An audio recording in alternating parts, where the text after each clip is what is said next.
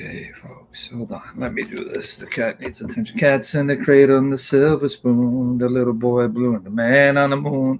When you coming home, Dad, I don't know when, but we'll be together then, Dad. You know we're gonna have a good time, man. Cats in the cradles and the silver spoon, the little boy blue and the man on the moon. When you gonna come home, and I don't know when, we're gonna be together then, Dad. We're gonna be home down there. Got to college and another day, and the cat's right here and he wants to stay. Don't know what to do because I can't ignore him. You know what I'm saying? Sand. It's sand, my friend. It's sand. Sand. It'd be thinning. You'd be thin. It's thin, Mr. Thin. How are you guys doing? How's the screen? I haven't shaved. How's the screen? Everything good? I haven't shaved. I'm getting back. Guys, pray for me. I'm back. I got to get back in my cardio, eating right, getting back to holiness, purity, righteousness, love, and worship. Pray for me. Be prayed up. You know the rules, right? Mods, take care of those who disrespect the rules. What's up, Sargon? It's a sin, mister. It's sin. Old computer. Lord willing, I'll be using my new computer shortly. But right now, let me invite this young lady. But let us in one a day. That's right, the Joker, mister. What's up, Ricky Roo? Ricky Roo. Ricky Roo, and he's on new.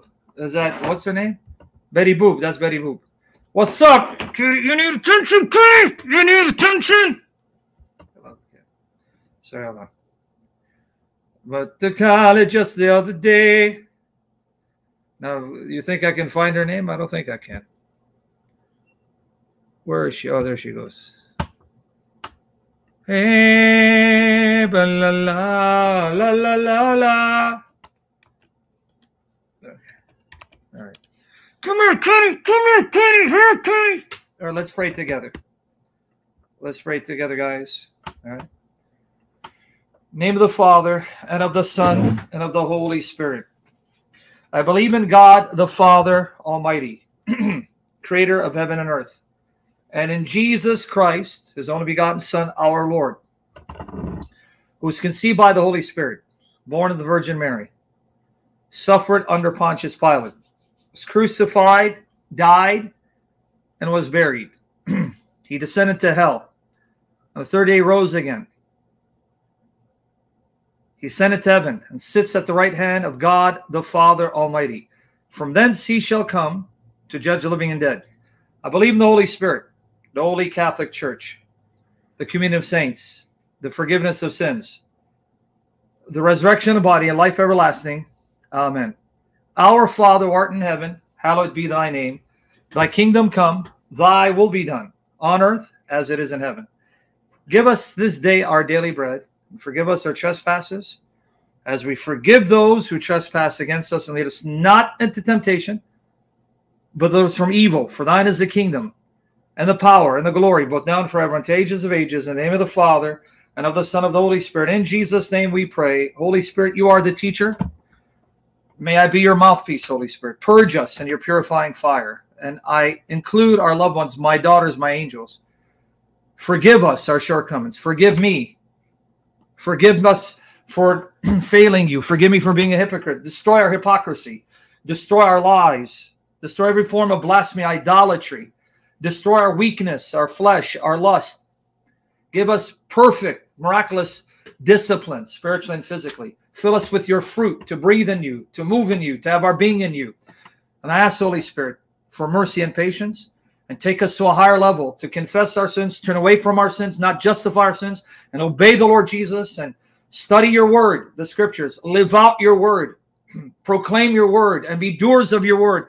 Grant me that grace, so that I don't disqualify myself, but finish the race. We trust in you, Holy Spirit. Fill us as you filled the holy prophets and the holy apostles, such as our hero, to glorify the Lord Jesus Christ, as Paul, the other apostles and the prophets did, as the holy saints who are now glorified in the presence of Jesus Christ, not for the praise of men.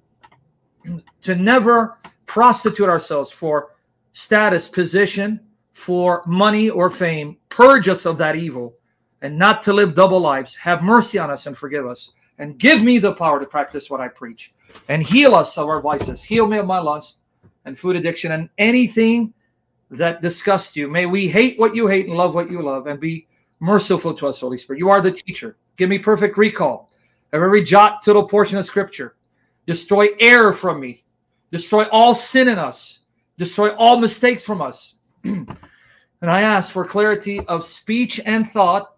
Destroy all satanic agitation, all attacks of Satan and his dogs. Muzzle them and teach them fear of the Lord, that we will never be politically correct, but bold as lions, glorifying Jesus Christ unto death until the Lord returns. And may the Lord Jesus shine in and through us, increase in us and our loved ones, my daughters, purified in the blood of Jesus Christ. Feed us the flesh of Jesus Christ. Give us the blood of Jesus Christ. And give me the discipline to be holy and healthy, and strengthen my throat, my lungs, my chest, my heart, my arteries with the help I need to glorify Jesus Christ, and use it for the praise and majesty of our God and Savior Jesus Christ, not for vanity or glory.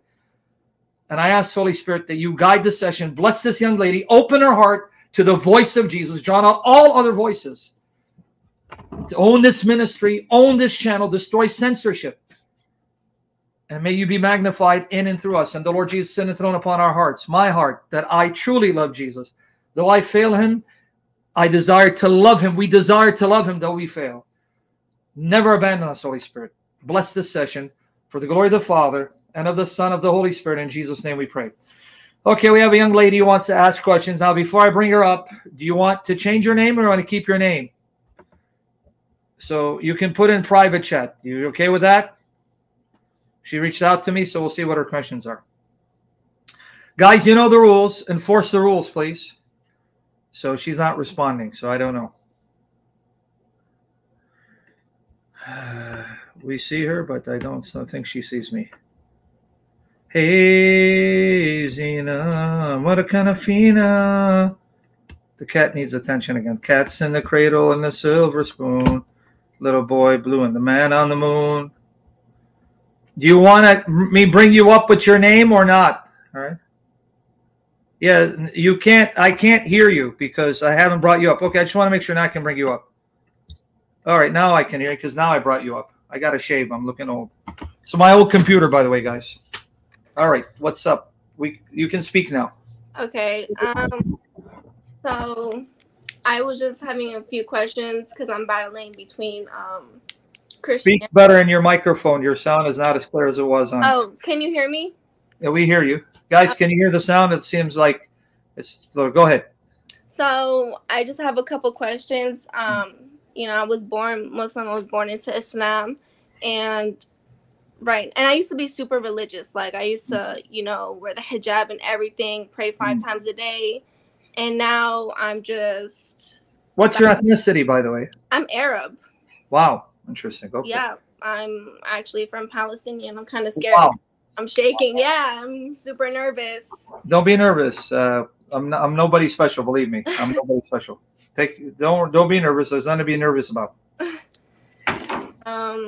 So I met a lot of Christians, and they used to ask me questions, you know, that I didn't know, or I would tell them it's not true.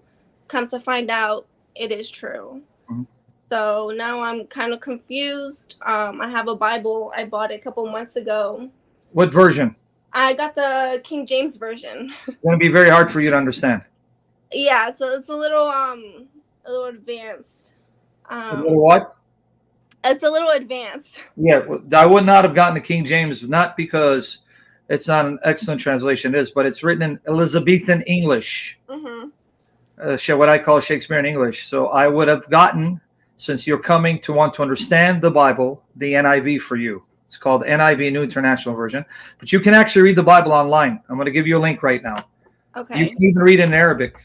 It has it in all various languages. So let me get you the link where you can actually read the Bible online. Here it is. This is Bible Gateway. I'm gonna post the link to you guys. Here it's in public for you guys, but here for you it's in private chat. So if you look at private chat, you see that link right there? Yeah, I see it. Okay, now I'm going to show you where you find the Bible versions. So that one. So King James is too hard right now. Okay. So don't use that right now. Here it is, the link for available versions. You'll see it's in many, many different languages, even in Arabic. So if you prefer Arabic, here it is. If not, you're going to scroll down that list, and I'm going to screen share so I show you, so you can see how it works. Okay, we're going to share the screen. All righty, right there. Let me enlarge it. Hey, Zina. I don't know why I'm singing that song. I got issues, sister. I may have ADHD. You're fine. That's all right. And God takes broken vessels and perfects them and uses them to glorify His name. So here are the versions. Here, Amharic, Amuzgo, Guerrero, Arabic. See, Awahdi. I can't pronounce all this, but you go to the English one. Yeah. Here, you see the English? I see the English. So when you go to English, you're going to find New International Version. This is excellent for those who are first coming to understand the Bible. So it's right here. New International Version, NIV, you see? Yes, I see it. And they also allow you to listen to the Bible being narrated, audio Bible. So you see here, when you see this, that means it's audio. So you click there, and then you can start just playing the audio version.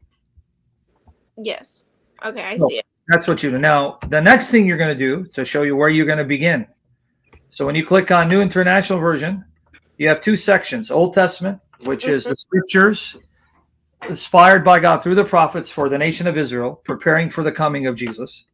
That's going to be heavy reading. You're going to get confused in this for now. So what you're going to do is you're going to go to the New Testament. That is the revelation of Jesus Christ. When Christ comes into the world, He establishes the new covenant and fulfills what the prophet said about Him. And it starts with Matthew, you see? Yep. So what you're going to do for now, just so you know who the historical Jesus claimed to be and what He did, you're going to read Matthew, Mark, Luke, and John. Okay. That's the order. Matthew, Mark, Luke, and John. Then you're going to read about the history of the disciples of Jesus. When He went to heaven, He sent them out to establish His church and preach the good news. That's the book of Acts. So start with these. Matthew, Mark, Luke, John, Acts. And then when you're done with that, you can move forward to the other books. But these books are in for people who have come to the faith, who have been baptized, so they can understand what the faith is and how to live it, like the book of Romans. But this is the history. Okay. What did Jesus do? What did Jesus say? How long did Jesus preach? Etc. And then Acts, what did the disciples of Jesus do when He went to heaven, then sent them out by the Holy Spirit? This is the history. Matthew, Mark, Luke, John, Acts. Now the rest are letters to churches instructing them about how to live, how not to live, and answering questions. That will come later for you. Okay. So that's what you do for now. Okay. But now you said you have questions. What are they? I do. So... Whew, sorry, I'm really nervous. So, Are you nervous because I'm bald, or what are you nervous? No, I'm just, being told something was the truth for so long. Now I'm kind of stuck. It's kind of hard for me. I understand. So, someone had asked me is it true that men can be on women? I said absolutely not. Where did you find that? Oh, it's in your book. Show me it. They would show me it, and I can't really defend it no more. Like, there's nothing I could say because it's clearly there. That is there. And other things about the Prophet Muhammad. See, now I'm kind of stuck because, sorry, I'm so nervous. Okay, no need to be. Apparently there's a lot of horrific things about the Prophet. Yes, there is. Too many. Can you tell me? Can Sure. you show me? I want to know, Yeah, I will show you from authentic sources. I mean, because I'm assuming Palestinian, you were from a Sunni background. Yes, I am. Okay, well, I'm going to sum up some of the things Muhammad did, and I'm going to show you. And I have articles, and in my articles, I link to Muslim websites because Muslims will accuse us of lying. But then we quote Muslim websites. Number one, Muhammad sanctioned not only taking captive women and raping them, but married captive women and raping them, which is unlike the Old Testament, where the God of Moses told Moses, if you find a woman captive, because they go to war is inevitable. And we can talk about who started the war between the Muslims and the unbelievers. The God of Moses told Israel, you find a captive woman, you cannot enslave her, you cannot rape her. You give her a month to mourn, and then you marry her and treat her as a wife. And if you divorce her, you let her go. And yet here, Muhammad comes in the Quran and the Sunnah, and he says, when you take women captive, you can rape them. Now, they don't use the word rape, obviously. They're not going to use the term. But if I ask you a question, if you got taken captive because there's a war and the man has sex with you, do you think you'd be willing to have sex with your captor? No, absolutely not. Well, Islam says you have no choice. Once they capture you, you're their property. And he says you can even do it with a married woman. That's number one. Number two, I'm sure you know this, and it's not just with Muhammad, but the Quran sanctions this, and Islamic Sharia sanctions this. Muhammad not only took a 9-year-old to bed when he was 54, the Quran actually, I'm going to show you this step by step. I'm going to show you these 3 things. The Quran actually permits prepubescent minors, young girls who haven't reached puberty, to be married, for men to have sex with them, and divorce them to be married off again. That's in the Quran and the Sunnah. That's the second thing he did. And that's why to this day, in predominantly Muslim lands, not in the West, where Muslims know they can't do this and get away with this, and they try to present a rosy picture of Islam. To this day, in Muslim countries, if you go to Saudi Arabia, if you go to Afghanistan, wherever there's a Muslim majority, you'll have young girls, even before 9, being married off. And the only condition, and I'm going to show you this from authentic Muslim sources, not my opinion. I'm going to show you. I'm just going to show you the 3 points that I'm going to show you thus far. Yep. From authentic Muslim sources, the only condition, you know what the only condition is, sister? I'm sorry?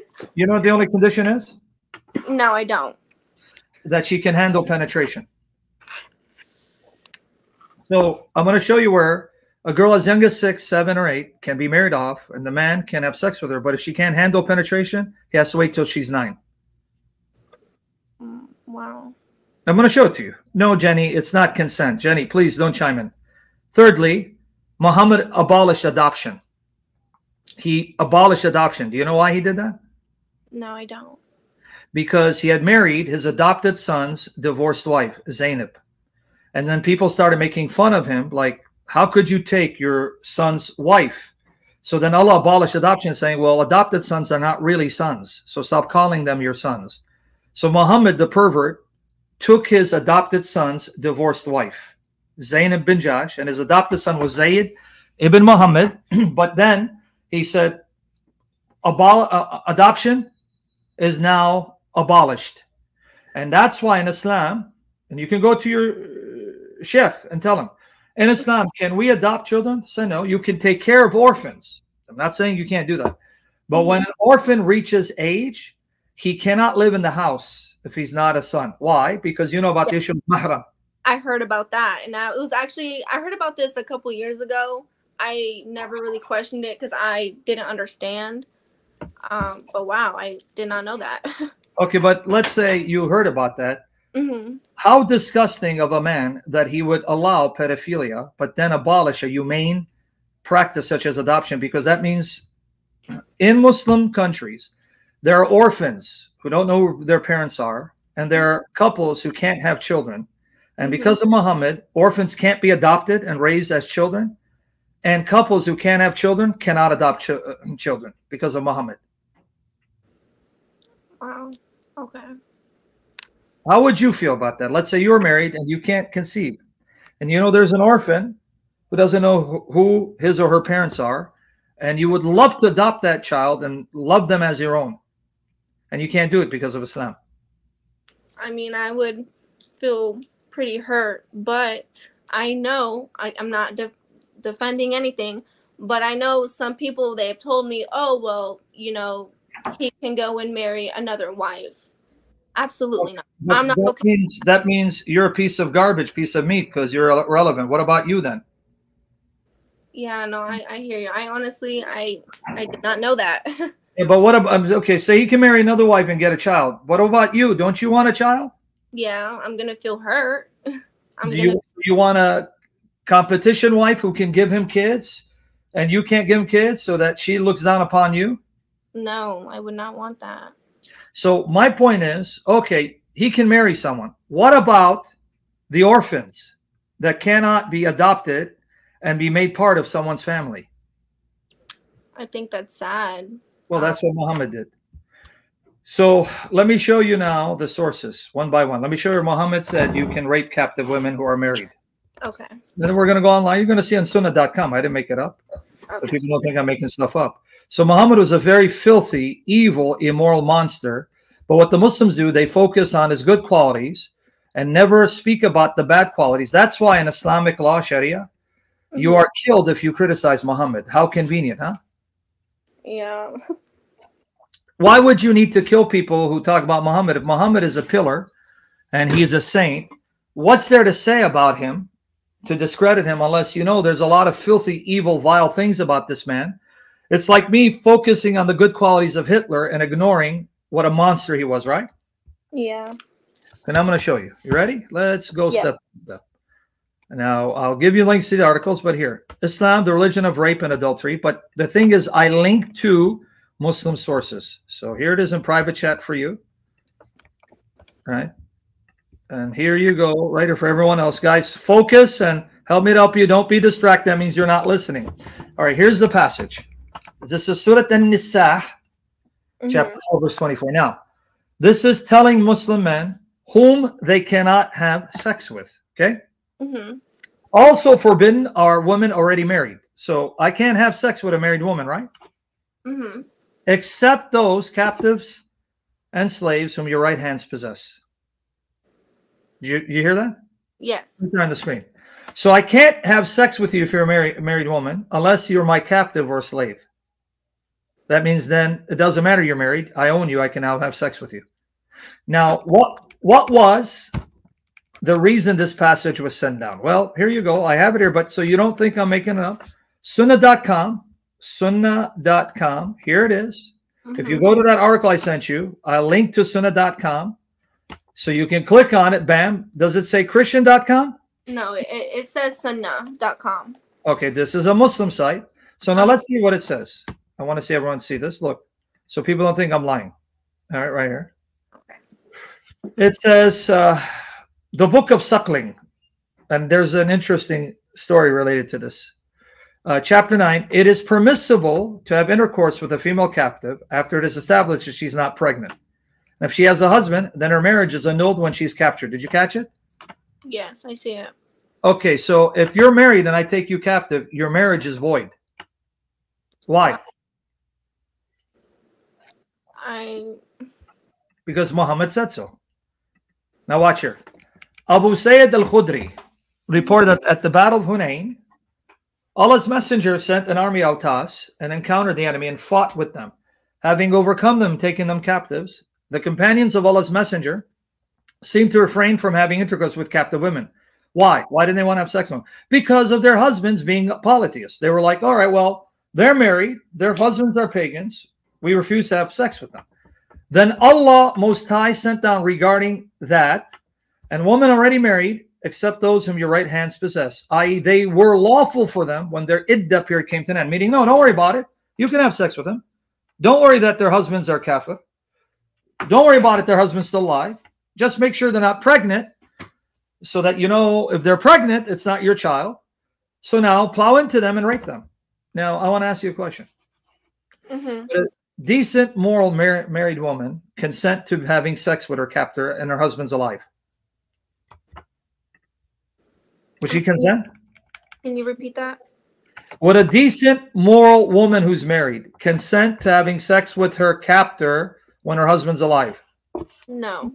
But it's not up to you, because it says that when you're taken captive, here, your marriage is annulled. You're his property. Your opinion doesn't matter. Wow. Exactly. Wow. But this is not just Sahih Muslim, which is Sahih. Right here. You can, the link is right there. But now you go back. Here's another one. Okay. This one here. Let me go here. Here's another one from Sahih Muslim. Let's go back here. This is another one. This hadith has been reported on the authority of Abu Sayyid al-Khudri through another chain of transmitters, and words are, they took captives on the day of Autas who had their husbands. They were afraid to have sexual intercourse with them. When this verse was revealed, and women already married except those whom your right hands possess, meaning don't have sex with women already married except those that your right hands possess. Don't be afraid. They're yours. Okay. Well, watch here. This one comes from Sunan Abu Dawood, volume 2, number 2150. So when we click here, bam, Kitab al-Nikah.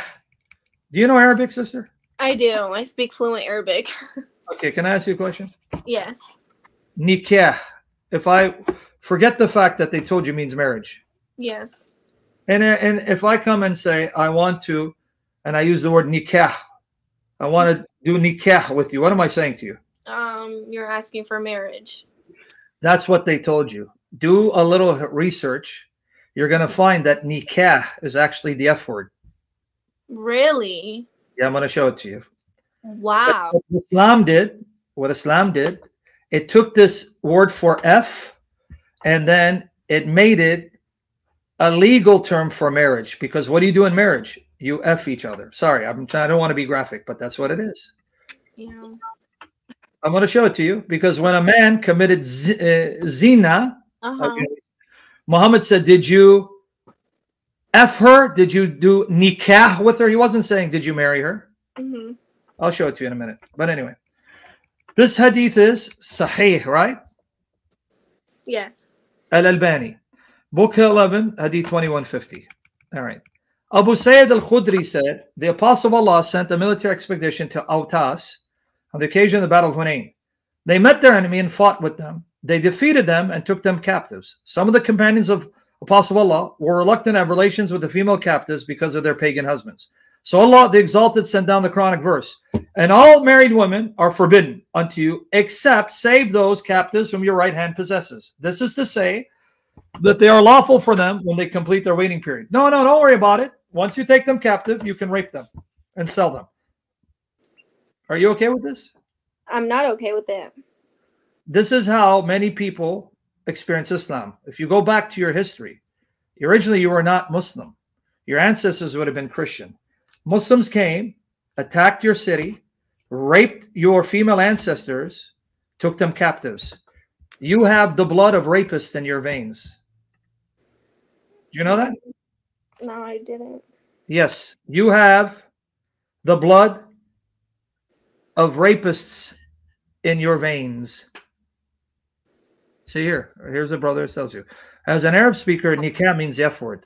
F-U is anik, ik. Anyway, I'll show her that. Thank you, Robert, because the Muslims have been brainwashed. This is your legacy. Muslims went and attacked places and took women captive, married women, and raped them. Now, that the word nikah, so when it's kitab and nikah, literally it's the book of effing. And if you think I'm lying, here we go. 1 second. Okay. He was a very vulgar man. His language was filthy, Muhammad. What would you think of a prophet that says, go bite your father's penises off? I never heard of that. I'm showing you Muhammad is. Now, you see the Arabic here? I do. What does it say? It says, Anni kuntaha.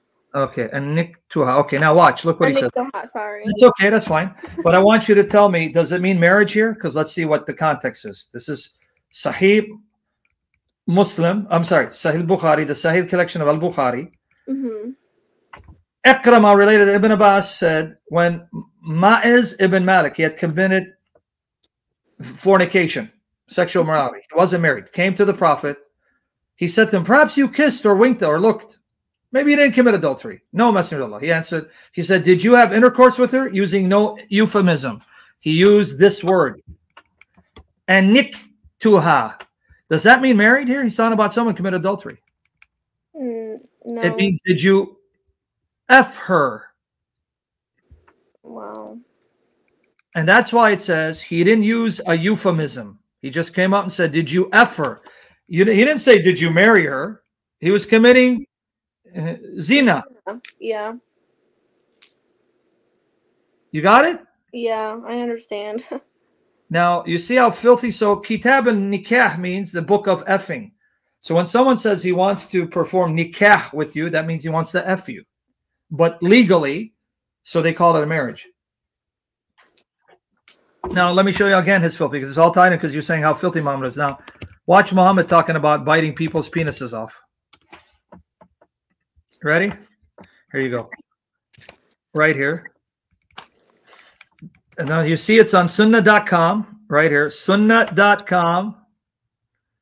Sahih Al-Adab Al-Mufrad, that's by Bukhari, book 41, hadith 963. And I'll get you the links in a minute. Okay. Utay bin Damura said, I saw with Ubay a man who was attributing himself with an attribution of Jahiliyyah. He's speaking like the pre-Islamic Arabs. So Ubay told him to bite his father's male organ and did not speak figuratively, i.e. was explicit. In other words, he told him to bite his penis off. He wasn't being figurative. So his companions looked at him and said, it appears that you disapprove of it. So Ubay saying, oh, are you upset that I told this man to bite his father's penis? Then he said, I will never show apprehension to anyone with regards to this. Verily, I heard the Prophet say, whoever attributes himself with an attribution of Jahiliyyah, then tell him to bite his father's male organ and do not speak figuratively. So tell him to go bite his father's penis. So Muhammad said, that's what you tell people who boast about their lineage. Wow. Right? So there you go. I mean, here you go. And here again is Mishkat al-Masabih, right here. Volume 2, page 1021. Ubay bin Ka'b told that he heard God's messenger say, if anyone proudly asserts his descent in the manner of the pre-Islamic people, tell him to bite his father's penis. And do not use a euphemism. This is your prophet. Is this your example? That's what the Muslims tell me. He's the example. I just sent you the link in the private. And guys, I just sent you the link. And here's the link to the other article where he says about, did you F her? Did you F her? So this is the beautiful language of your prophet, the beautiful example of your prophet. So number one, we established he's a filthy-mouthed rapist. He had women raped, even married women. Did you see that? I did. Okay. Now, the other thing was pedophilia in Islam. You ready? Yes. Okay. Now, let me give you the article there. Watch here. I'm going to get you all. I'm going to give you this so then you can go to your scholar and say, hey, here. No, it doesn't mean that. But wait. Ibn Kathir, Qurtubi, Tabari, Ibn Abbas, they all say this is what it means. Oh, okay, well, you're not supposed to know it. Because Muhammad said, you're stupid. You know that, right? I You didn't know he said that about you? No. He said that you women are deficient in intelligence. It takes two of you women to equal one man. That's why the majority of you are in hell. Wow. You didn't know that? I didn't. Like, I'm going to show it. I'm going to show it to you. Okay. All right. I'm just let me go through this now. Here's another one. So go to the private chat, click on those links, save them. Okay. You can go back and then reference them so that they don't say I'm lying, right? So hold on. But here, he's quoting. Here. Chapter 65, verse 4 is talking about the waiting period of a woman who's been married and divorced. So in Islam, you know, if you've been married, but you haven't consummated, there is no iddah, right? Do you know this or no? No, I didn't. Let me show it to you. Okay. All right, here from the Quran, Quran, Kareem. Here you go. We'll use two translations. The iddah is the waiting period, meaning, okay, I divorce you. You got to wait 3 months, 3 monthly cycles, 3 periods. Yeah, I heard that. I heard about that. Here, look what it says here. Chapter 33, verse 49. So you can see it with your own eyes. Because now tell me how you're going to follow this religion. O ye who believe, if ye wed believing women and divorce them before you have touched them, then there is no period that you should reckon. So if I haven't touched you, after engaged to you, do you have to wait? Do I have to wait? What does it say? There is no period that you should reckon. But content them and release them handsomely. So do you have a waiting period in idda if I'm contract to marry you, but I didn't sleep with you? No, right? Yeah. You No. see it. Are you sure? Yeah. Okay, now we're going to look at Hilali Khan. Look to your right, Hilali Khan. Oh, you believe when you marry, believe women, and then divorce them, before you have sexual intercourse with them, no idda have you to count respect of them. So give them a present, set them free, I divorce them in some manner. So you're engaged, the man doesn't have sex with you. You don't have to wait, right, if he divorces you? Yeah. But if you've had sex, then there's a waiting period of 3 monthly cycles. But then they asked Muhammad a question. You know what the question they asked him? No. Okay, some of our women are menopause. And then some of the women we marry are too young and they haven't had their periods. What about them? They wait 3 months. Here it is. Chapter 65, verse 4. And this is about the chapter of divorce. And the case here, I'll show it here, but I'm going to go to the ark. I'm going to give it to you. Look at Hilali Khan. And those of your women, chapter 65, verse 4, of your women as have passed the age of monthly courses, meaning menopause. For them, the idda, prescribed period, if you have doubts about their periods, is 3 months. Count 3 months. Now watch here. And for those who have no courses, why? They haven't had their periods. They are still immature. Their idda is 3 months likewise. You understand what that means? No. You want me to explain what it means? Yeah, no, go ahead, explain it. It's saying, all right, what if I marry a young girl, she hasn't had her periods, and I've had sex with her, I divorce her. How do I count her waiting period? Well, count 3 months. That's what it's saying right here again. Why do these girls have no courses here? And for those who have no courses, they are still immature. I married a young girl who hasn't even had her period, and I had sex with her, but now I'm displeased with her. I divorce her. Let her wait 3 months for the next guy to marry her. Oh, wow. Are you... Let me give it practically. As we speak right now, there are children in Muslim countries. This is being done to them. It's not a theory. It's happening in Afghanistan.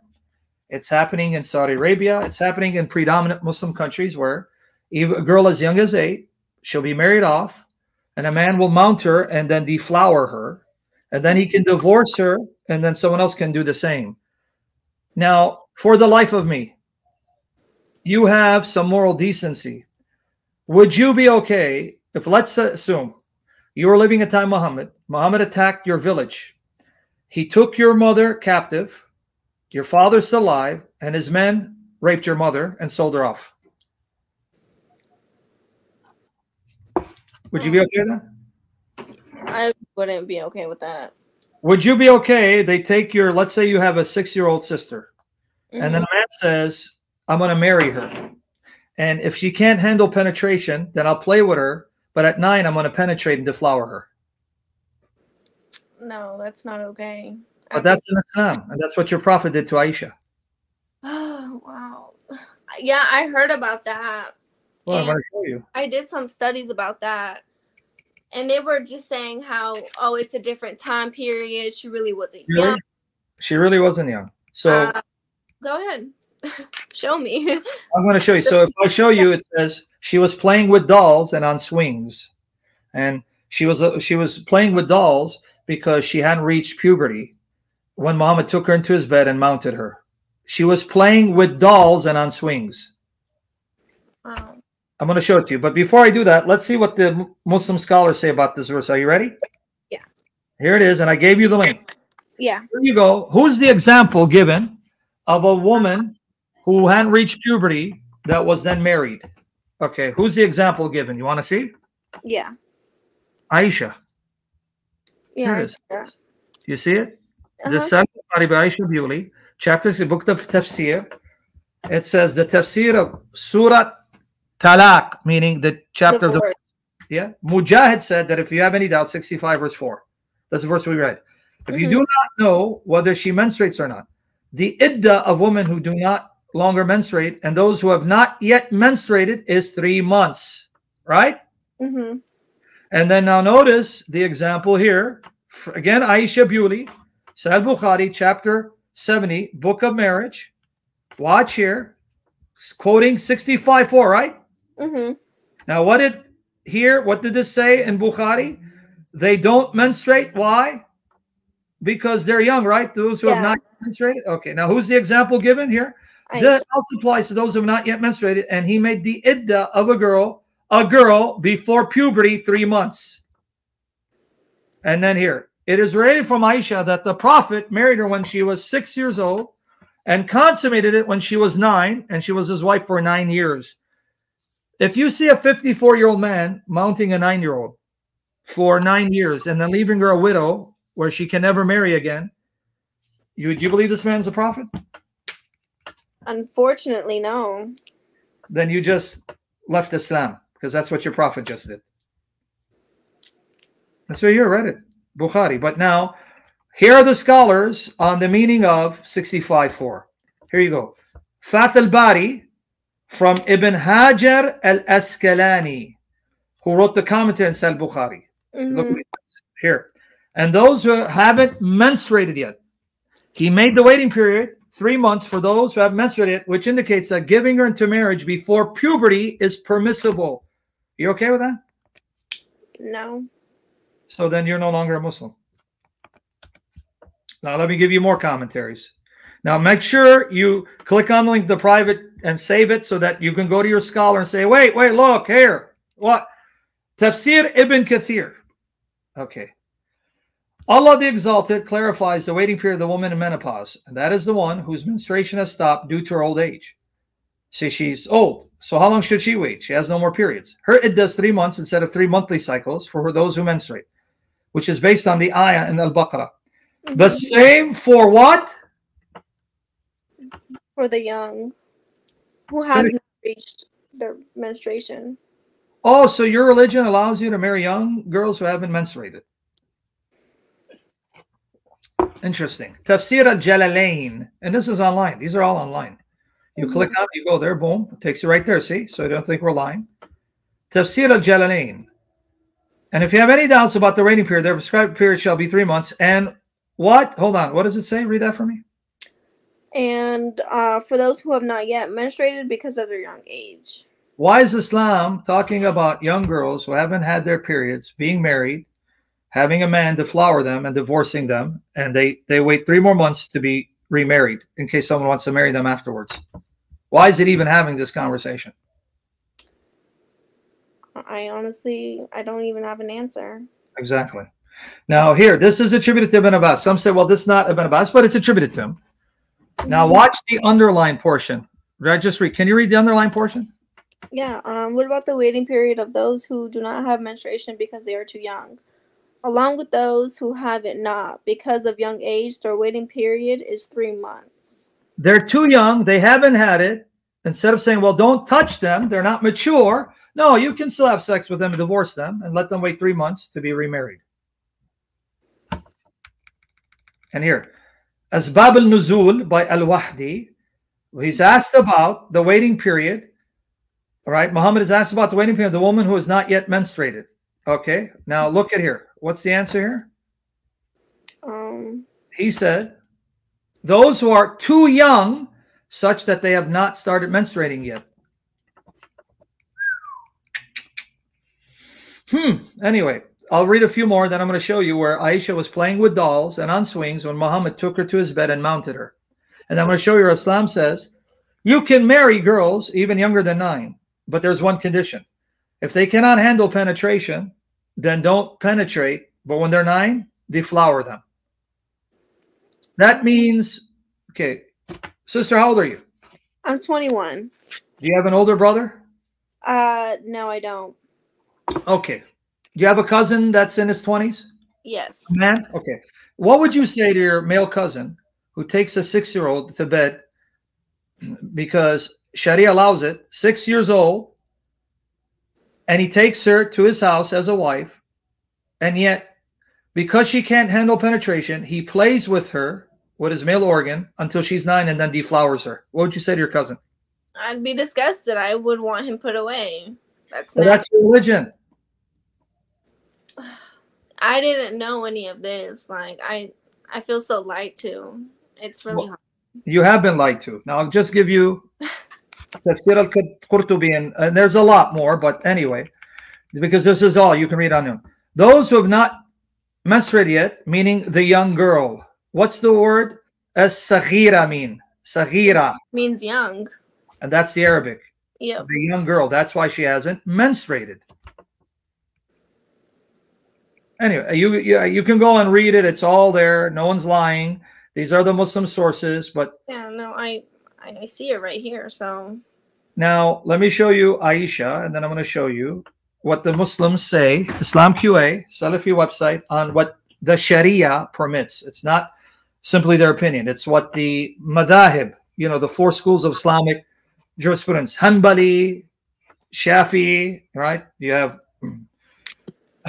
Maliki, all of them. Anyway, now watch here. Let me first go to sunnah.com. I'm going to go to sunnah.com. All I need to do is Aisha and dolls. Bam. Boom. Aisha and dolls in the search engine. Bam. Look what pops up. Bam. Look at this. This is what? Sahih Bukhari, volume 8, hadith 151. Narrate Aisha, I used to play with the dolls in the presence of the Prophet, and my girl friends also used to play with me. When Allah's messenger used to enter my dwelling place, meaning the home that he gave to her after he married her, right? They used to hide themselves. You understand what she just told you? She was so young that the young girls would come and play with her in her home. Young girls. When Muhammad would come in, they would hide because they're embarrassed. What is a grown man doing? Taking a young girl, putting her in a home, and then he visits her on a certain day to have sex with her, a young girl who's playing with dolls with her girlfriends.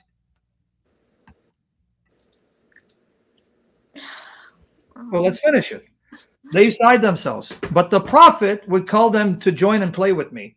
What does it say about a sicko, 54-year-old, seeing a young girl playing with other young girls, playing with dolls? And he said, no, go ahead, play with her. And then when they're done playing with her, they leave, and then he goes and mounts her in bed. Now watch here. The playing with the dolls and similar images is forbidden. In Islam, you can't play with images. But why was it allowed for Aisha here? But it was allowed for Aisha at that time, as she was a little girl, not yet reached the age of puberty. Don't let them lie to you and say she was mature. Okay. You caught it? Yeah, I see it. In front of you, right? Yep, it's there. Okay, well now, let me show you from Sahih Muslim. Sahih Muslim. Oh, this one is even from Al-Adab Al-Mufrad, which is, again, Al-Bukhari, book 55, hadith 1299, Sahih, right? Aisha reported, right? The Prophet used to call her companions to her who were playing with dolls. That's how young they were. She and her friends were playing with dolls. Now watch here. Let me show you. Okay, here. This one here. And I'm going to show it from Muslim. This comes again, Sahih. So don't tell you, oh, it's daif, it's weak. Sunan Nasai, volume 4, book 26, hadith 3380. It was narrated that Aisha said, the Messenger of Allah married me when I was 6 and consummated marriage with me when I was 9, and I used to play with dolls. What is a grown man at 54 doing, marrying a young girl, playing with dolls and deflowering her?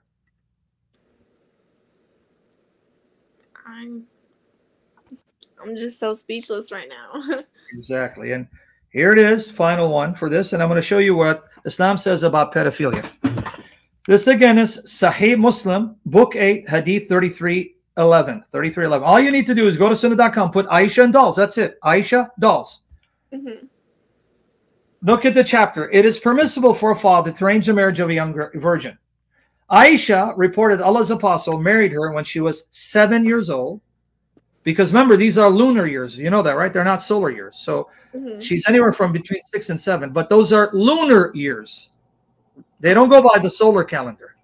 Now, if it's a lunar calendar and she's around 6 lunar years, you know what that means? As far as the solar calendar is concerned? No, I don't know. Much younger. Wow. Aisha reported that Allah's apostle married her when she was 7 years old. See, this guy got it. You see? The guy said, lunar, wow. So you got it, right, brother? He got it. Brother Justin, you got it, right? God bless you. You're a sharp man. May the Lord use me to bless you. And may the Lord use you to glorify his name. See, he got it. Lunar years means she's actually much younger if you go by solar years. Interesting. Anyway. So now Aisha reported, married her when she was 7 years old, and he was taken to his house. She was taken, it's supposed to be, to his house as a bride when she was 9, and her dolls were with her. And when he died, she was 18 years old. She went to a grown man's house, 54 years old, with her dolls. Wow. All right, now, Islamic pedophilia. I'm going to give you this article. So here it is, and I'm going to go to the website itself. Islamic pedophilia. Here it is. I wrote this article, more on Islamic pedophilia. All right. This is here, but I'm going to go to the site itself, which I linked to from the article. So, guys, you know what to do. If you guys are listening, you should be taking these arguments, these articles, mastering them and sharing them on Discord, on TikTok, on Twitter, on Pal Talk, because you see it's making an impact. This is what happened to this young lady. She heard these for the first time. She's rocked. Anyway, so now here you go. We click on, boom. Let me show you where I'm getting this from. So people say, oh, you're just lying. All right, here you go. Boom, here's the link. I link to it in an article. Islam question and answer. General Supervisor Sheikh Mohammed Salih Al-Munajid. Does that sound Jewish or Christian to you? It sounds neither. Exactly. It's Muslim, so they can't say he's lying. He's a kafir. Right here. Islamic question right here. General Supervisor. Now watch. On acting and the ruling on marrying young girls. Get ready to throw up, sister. You ready? Get ready to throw up? I don't know. Well, here you go. Right here. Secondly. Marrying a young girl before she reaches the age of adolescence is permitted in Sharia. Say what? This is a 21st century website. It's not saying, oh, that was in the past. Saying, no, right now it's permitted. Indeed, it was narrated that there was scholarly consensus on this point. I'll watch. What verse did they quote again? At the lock. The one I just read, right? Yeah. And the one that Muslim scholars say, yeah, that means you can marry a girl before she reaches the age of adolescence. So don't let them lie to you. That's what they'll do. No, that doesn't mean that. Oh, so all these scholars got it wrong. You got it right. No, you're a liar, dude. That's what it is. And then notice with the example they're going to give you. And those of your women, as have passed the age of monthly courses, those of your women, as have passed the age of monthly courses, for them, the iddah, if you have doubt, is 3 months. And for those who have no courses, i.e. they're still immature, their iddah is 3 months likewise. Now, what example did I give you? Watch here. In this verse, we see that Allah has made the iddah, in the case of divorce of a girl who does not have periods. Because why? What does it say? It says she's young and has not yet reached puberty. So I'm sure the Muslims lie to you, saying, no, Islam doesn't allow it. Alhamdulillah. Yes, it does. 3 months. This clearly indicates that Allah has made this a valid marriage. So Islam says it is valid to take a young girl who has not reached puberty, deflower her, and call it marriage. Now, who's the example? It was narrated from Aisha that the Prophet married her when she was 6 years old. He consummated marriage with her when she was 9, and she stayed with him for 9 years. So who was the example again? Aisha. So why do they lie to us and say she had reached puberty? I can't answer that. Because they're lying and they're ashamed. But now, this narrated by Al-Bukhari and Muslim, then again, the Prophet married Aisha when she was 6 years old and consummated her marriage when she was 9. Narrated by Al-Bukhari and Muslim. Now, get ready to get sick. Muslim says 7 years. You ready to get sick? Yeah. The fact that it is permissible to marry a young girl does not mean that it's permissible to have intercourse with her. Now, why? Yeah, I can marry her if she's 6, but doesn't mean I can have sex with her. So what's the condition then? So watch the condition. Okay, now watch. Rather, that should not be done until she's able for it. What does it mean, able for it? For that reason, the Prophet delayed the consummation of his marriage to Aisha. You see what it means right there? If you understood what this just said, Yeah. So even if I marry at 6, I don't have sex with her if she can't handle being deflowered. No. So why did Muhammad wait 3 years before he deflowered Aisha? Because that mean ready. Say it again? She wasn't physically ready. Oh, so if he could have deflowered at 6, he'd have deflowered at 6, huh? Read it again. You can marry a young girl but not have intercourse until she's able for it. Able for what? Patty cake? No, able for it. So why did Muhammad not consummate deflower Aisha before 9? Because she couldn't handle it until she was 9. Wow. So what if she could handle at 6? He would have then penetrated her. Oh, wow. Yeah, this is not what I don't agree with this. This is wrong. Okay, well, you're no longer a Muslimah. Let me finish it, because then I can show you adoption. And by the way, another thing Muhammad allowed that the Sunnis say is abrogated, the Shia say no. Zawaj al-Mutah, pleasure marriage. You know what that is? I don't know what that is, actually. I never heard of that. Okay, now you're going to get shocked, because Muhammad allowed it, but then the Sunnis say he abrogated it. The Shia said it was never abrogated. Did you know that Muhammad allowed men to go and ask, here, what would you say to him if I say, hey, young lady, I want to marry you for 3 days, then divorce you and pay you after I'm done? I would say no. Why? Why would you not want to accept that marriage? Because it's like wrong. You're just gonna pay me to do it. Like, it's just. Well, I'm marrying you, right? And I'll divorce you and pay you. No. What is that called? To pay someone? A prostitute. Muhammad did that. He told his people, go find a woman, marry her temporarily for 3 days or less, and pay her when you divorce her. Wow. You know, the Shia say, to this day, the Shia say, it's halal, it's not abrogated. There's a debate among Sunnis and Shia. Do you don't believe me? Go to Google Shia and Mutah. And Mutah? Yeah, here, let me show it to you. Here, you go here, Google. Here, Sheikh Google, the greatest scholar ever lived. Shia Mutah. Okay. Here, boom. Nikah Mutah. According to Shia Muslims, Muhammad sanctioned Nikah Mutah, called Mutah in Iraq and site in Iran. And then there are Muslim websites. Shia websites, I should say. Here. There you go. 4 pillars of Mutah. This is a Shia website telling you the 4 pillars allowing temporary marriage. You see what the title is? What is it? Yeah. It says 4 pillars of Mutah. Mutah, temporary marriage in Islamic law. Okay, so this is the belief of Shia. They say it has not been abrogated. The Sunnis will tell you, yes, Mutah was allowed, but it's abrogated. That means both religions are admitting that Muhammad allowed prostitution, calling it pleasure marriage. One says it's been abrogated. Here, this is Sheikh Asim al-Hakim. He's a Sunni, and he says it's been abrogated. So the Shia are wrong. So let's see what he says. Let's see what he says here. Okay. Let's play it.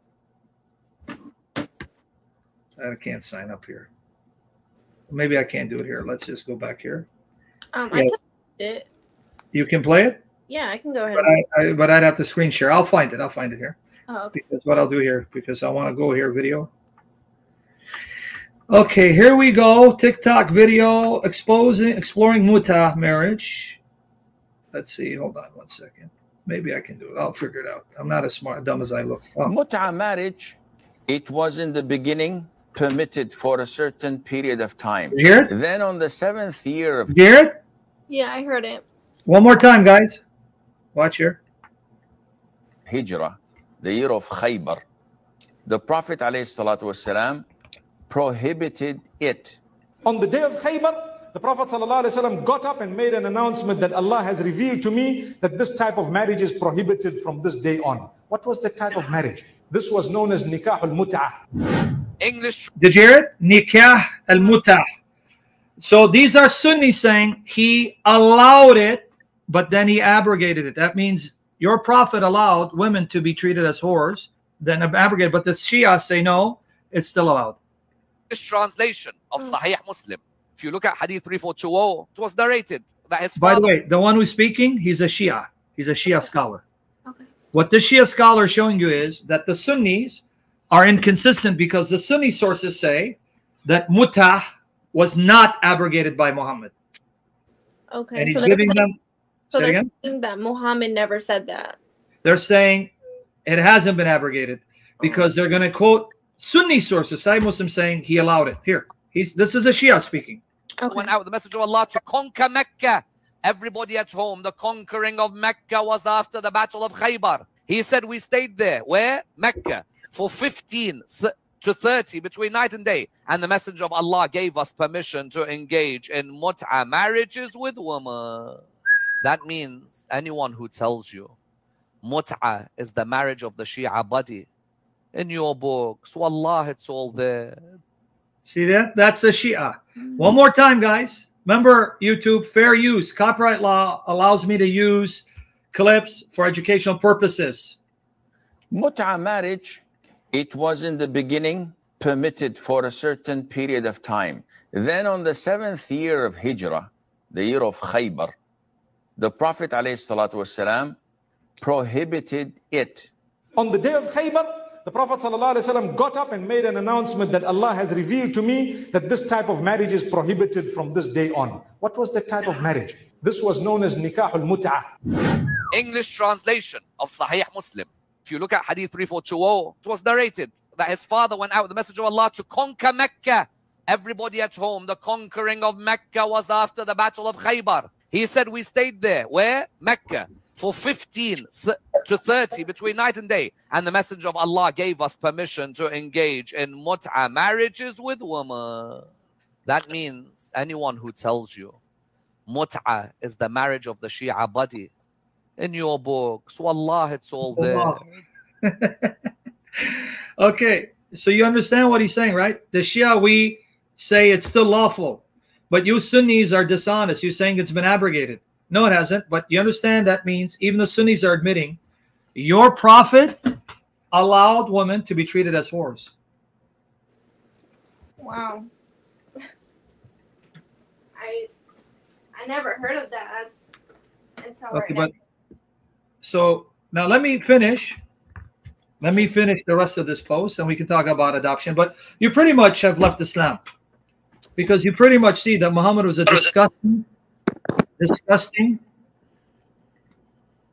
woman prostituting, woman raping, adulterous, misogynist, pedophile. Your mic is really bad. Sorry. Okay, just yet. Can you hear now? You're okay? Yeah, I'm good. I can hear you. Okay, now let's finish it. Now, watch here. Why did Muhammad not consummate marriage with Aisha before 9? Because she couldn't handle penetration, right? Mm-hmm.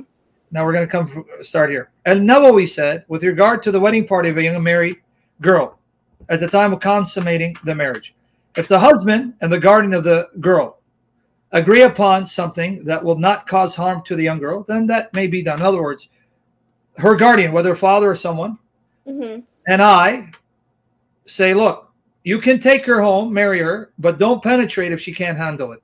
Because if it harms her, don't penetrate. Okay. Wow. If they disagree, now watch. Then Ahmed and Abu Ubaid, you may have to mute yourself. Your mic is bad, sis. It's very bad. Mute yourself and only unmute when I ask you. All right. Now, if they disagree, then Ahmed and Abu Ubaid say that once a girl reaches age of 9, then the marriage may be consummated even without her consent. But that does not apply in the case of who is younger. So understand what is being said. 9, you can then consummate it. Why? Because Aisha was 9. Even if she doesn't consent, doesn't matter. Even without her consent. But before that, you got to get her consent. Malik, Shafi'i, or Shafi'i, Abu Hanifa said the marriage may be consummated when the girl is able for intercourse, which varies from one girl to another, so no age limit can be set. Damn, you cannot say, no, she's got to be 12. She can be 6, 7 if she can handle it. This is what? The correct view. There is nothing in the hadith of Aisha to set an age limit or to forbid that in the case of a girl who is able for it before the age of 9. Damn. Or to allow it in the case of a girl who is not able for it and has reached the age of 9. Al-Dawoodi said Aisha was reached physical maturity, meaning she could handle penetration at that age. Now you can unmute yourself. Do you see it? I do. Is this better? Yeah, it's better now. Okay. I'll let you know it's better. But you understand what it says here? One more time. If a girl is younger than 9 and she can handle it, or to forbid, then in the case of a girl who's able for it before the age of 9, you can't forbid it. Oh. You got it? Yeah, I see I it. can hear myself through your computer. So mute. If you're on YouTube, mute it. Get off YouTube. Just I'm not on YouTube. okay, because I can hear myself. Now I don't hear it. Okay, but you get it now, right? I do. So I've established your prophet sanctioned pedophile, which is why to this day, you find you're going to mute yourself, sister. It's not bad. You have a genie in your mute yourself, and unmute yourself when I ask you. Yeah, the genie is following you. He's upset. Muhammad's genies, they're after you. So this is Islam. Now, do you want me to show you how adoption was canceled by Muhammad and why? Yes. Okay, the final one. All right. All right, here, let me get you the article on this too. So people don't think I'm making it up. Here it is. Muhammad Zainab Zayd. Alrighty then. Hey, Zina, Barakanapina. Let me just do it here. Let me find it. Here you go. Muhammad's adulterous lust for a married woman. Muhammad's adulterous lust for a married woman. All right, here you go. For the rest of you, and I just sent it to you in private. Now, for the rest of you, I put it in comment here. Okay. Where did I get this from? So people don't think I'm making this up. Okay, I quote. The context is chapter 33, verse 37. Remember when you said to him, Zayd bin Haritha, the freed slave of the Prophet, on whom Allah bestowed grace, and you, O Muhammad, have done favor. He favored him by setting him free. Keep your wife to yourself and fear Allah. Now, understand what this verse is saying. Muhammad told Zayd. Zayd told Muhammad, I want to divorce my wife Zainab. Muhammad said, no, keep her and fear Allah. So Allah is saying, look what Allah is saying to Muhammad. But you did hide in yourself. Muhammad, you were hiding in your heart what Allah has already made known to you, that he will give her to you in marriage, that which Allah will make manifest. You did fear the people. Muhammad married the divorced wife of his manumitted slave, whereas Allah had a better right that you should fear him. Now understand what it's saying. Muhammad, we made known to you, and you hid, that we had decreed that she's going to be your wife. Who? Zayd's wife. But Zayd's your adopted son. So you're ashamed of the fact that if you divorced her and you married her, people would mock you. But you should fear Allah more than men. You understand that? Yeah, I see it. Does that disgust you? Unfortunately, it does. Allah is saying to Muhammad, why are you hiding in your heart what we made known to you? That Zayd's wife is yours. We decreed her for you. So he's going to divorce her. You're going to marry her. Why are you afraid of people in the backlash? You need to fear Allah more. Now watch this. It's going to get worse. Okay? Mm-hmm. So when Zayd had accomplished his desire from her, we gave her to you in marriage so that in the future, now why? Why did Allah allow Muhammad to marry her? Okay, watch. Look at this. That there may be no difficulty to the believers in respect of the marriage of the wives of their adopted sons when the latter have no desire to keep them, i.e. they have divorced them. Do you understand how sick this religion is? Do you understand what it says here? Yeah, I do. So can you imagine Allah saying, Muhammad, we're going to set you as an example. You're going to marry your adopted son's divorced wife so that you can be an example for others to do likewise. So if I have an adopted son and he married a woman, she's my daughter-in-law. But when he divorces her, I can marry and have sex with her. So that means my adopted son's wife now becomes a stepmother. So he now has to look at his stepmother, whom he had sex with, whom he saw naked, and respect her as his mother.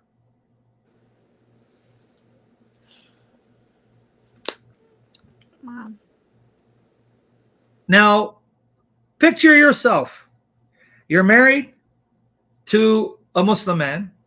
Mm-hmm. He's been adopted. The father is not his biological father, his adopted father. Then the man divorces you, and then he marries you and has sex with you. How uncomfortable would that be for you to now be the stepmother of the man who had sex with you? Very uncomfortable. But that's what your God, Allah, did. But now watch how filthy it gets. Now, so people say, you're lying. This is no, I'm not. Because here, who's who? Who? Muqattal bin Sulaiman al-Tafsir. These are all Muslim sources. Volume 3, pages 492 and 494. I'm just going to read 2 of them. You got the article. You can read all of them. Okay. And there's Yasir Qadi. He's done a lecture. Yasir Qadi. Let me see if I can find it before I go on this marriage of Zayd and Zainab. And he admits that the earliest commentators, including Tabari, say that Muhammad lusted for her, a married woman, and he desired her, but he tried to hide his lust for a married woman who was his daughter-in-law. Let me show you. Guys, focus, please, in the comment section. You can learn. So you do your part in saving Muslims by the power of the Holy Spirit. Here. Yasir Qadi, Zayd, Zainab. Let's see what pops up. Just you put in Yasir Qadi, Zayd, Zainab. The Prophet's marriage to Zainab. Go listen to what he says. It's right there. And he admits it. He admits it right here. Sirah, part 68. He will admit it.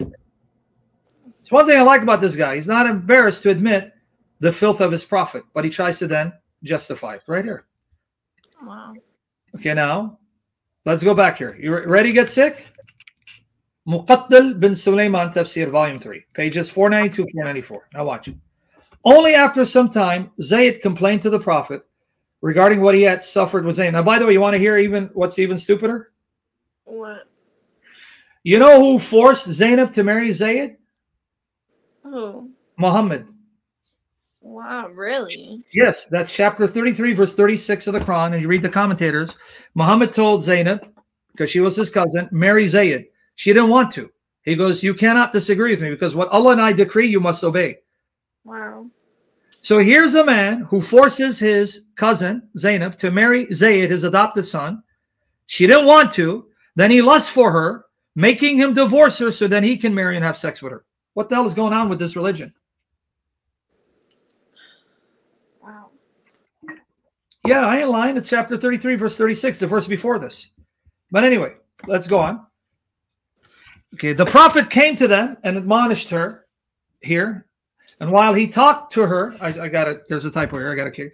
He developed what? Now notice, when he was admonishing her, he did what? Developed likeness for her beauty, countenance, and wit. It happened as who decreed it? Allah. Allah. Why is your God Allah causing Muhammad to lust for a married woman, committing adultery in his heart? I can't answer that. Exactly. Let's finish it. The Prophet then returned and had in his thought what Allah had willed. So it's saying he once started thinking what Allah wanted him to think, desiring the married woman. Thereafter, the Prophet asked to how had he been with her. He told Zayd, what's going on? He again complained about her. The Prophet said, fear Allah and keep your wife with you, while he had in his heart something else. In other words, he was lying. He told him, keep your wife, even though he wanted his wife. This is a Muslim saying this. Muqattal bin Sulaiman, volume 3, pages 490. This is not a Christian or a Jew. Mm-hmm. You guys getting it, everyone? Are you listening? Now watch. The Prophet then came to Zayd and saw Zainab as she was standing. She was beautiful, fair complexion, and among the best women creation. Therefore, the Prophet felt an inclination for her. And while leaving, said, praise be to Allah who turns the hearts. Did you catch it? he saw her without a veil, and he turned and she heard him say, "Glory be to Allah who turns hearts," meaning glory be to Allah who turns hearts, making a person desire another. She heard it. So then Zayd discerned and said, "Oh, Messenger of Allah, allow me to divorce her, for she has haughtiness and arrogant with me, and her language also hurts me." Now, so he said, "All right, it's okay. I'll divorce her because we don't get along. You can have her." Now, I'm going to tell you the story of Zayd in a minute. The Prophet said, "Hold on to your wife and fear Allah." Zayd, however, eventually divorced her. Now, here another one. I'm not going to go through all of it. There's a lot. Al-Tabri, Jami al-Bayin fi Tafsir al-Quran. Tabri is considered one of the greatest. Volume 20, page 274. Okay? There's too many to read. I gave you the article. You can go read them. I'm going to read this. According to Yunus bin Abdul Ala ibn Wahab ibn Zayd, who said, the Messenger of God had married Zayd bin Haritha to Zainab bin Jash, his paternal aunt's daughter. Did you catch it? Paternal aunt, the sister of his father. This was his aunt's daughter. So he forced Zainab to marry Zayd. One day, the Messenger of God went out looking for Zayd. Now, there was a covering of haircloth over the doorway, but the wind had lifted the covering so that the doorway was uncovered. Zainab was in her chamber, undressed, and admiration for her entered the heart of the Prophet. You see this dirty pervert? He's starting to lust for his daughter-in-law, the wife of his adopted son. After that happened, she was made unattractive to the other man. So Allah made her dislike Zayd when she found out Allah's messenger lusted for her. So he came and said, Messenger of God, I want to separate myself from my companion. Because Zayd is upset. She don't find me attractive. She doesn't desire me. I'm done with her. Muhammad asked, what is wrong? Has anything on her part disquieted you? No, by God, replied Zayd. So no. She's a good woman. Nothing she has done has disquieted me, Messenger of Allah. Nor have I seen anything but good. You understand? Zayd's love for Muhammad, his adopted father, was greater than his love for his wife, and he's willing to give up his wife so Muhammad could have her. The Messenger of God said to him, keep your wife to yourself and fear God. That is the meaning of the word of God.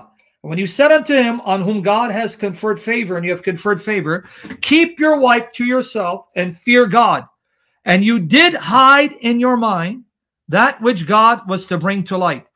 In other words, you did hide in your mind the thought that if he separates himself from her, I will marry her. You see how dirty Muhammad is?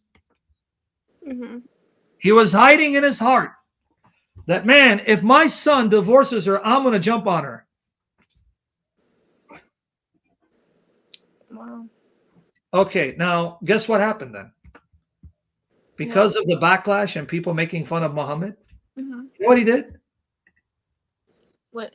He ended adoption. Now, let me give you the story before I show you the verses. Okay. Zayd bin Haritha was a slave. He was taken captive, sold into slavery. He was the possession of Khadija bin Khuwaylid. This is all according to Muslim sources. If you don't know who Khadija bin Khuwaylid is, she's the first wife of Muhammad. Yeah. She was 40 and Muhammad was around 25 years old.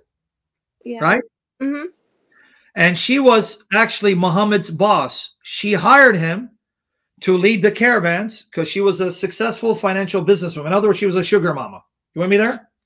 Oh, wow. I didn't know. Yeah. This is, go ask your sheikh. Don't take my word for it. Hey, sheikh, was Khadija bin Khuwaylid, was she a wealthy merchant woman who hired Muhammad to sell and trade for her? Yes. All right. Now, when Muhammad married her, Zayd became a slave.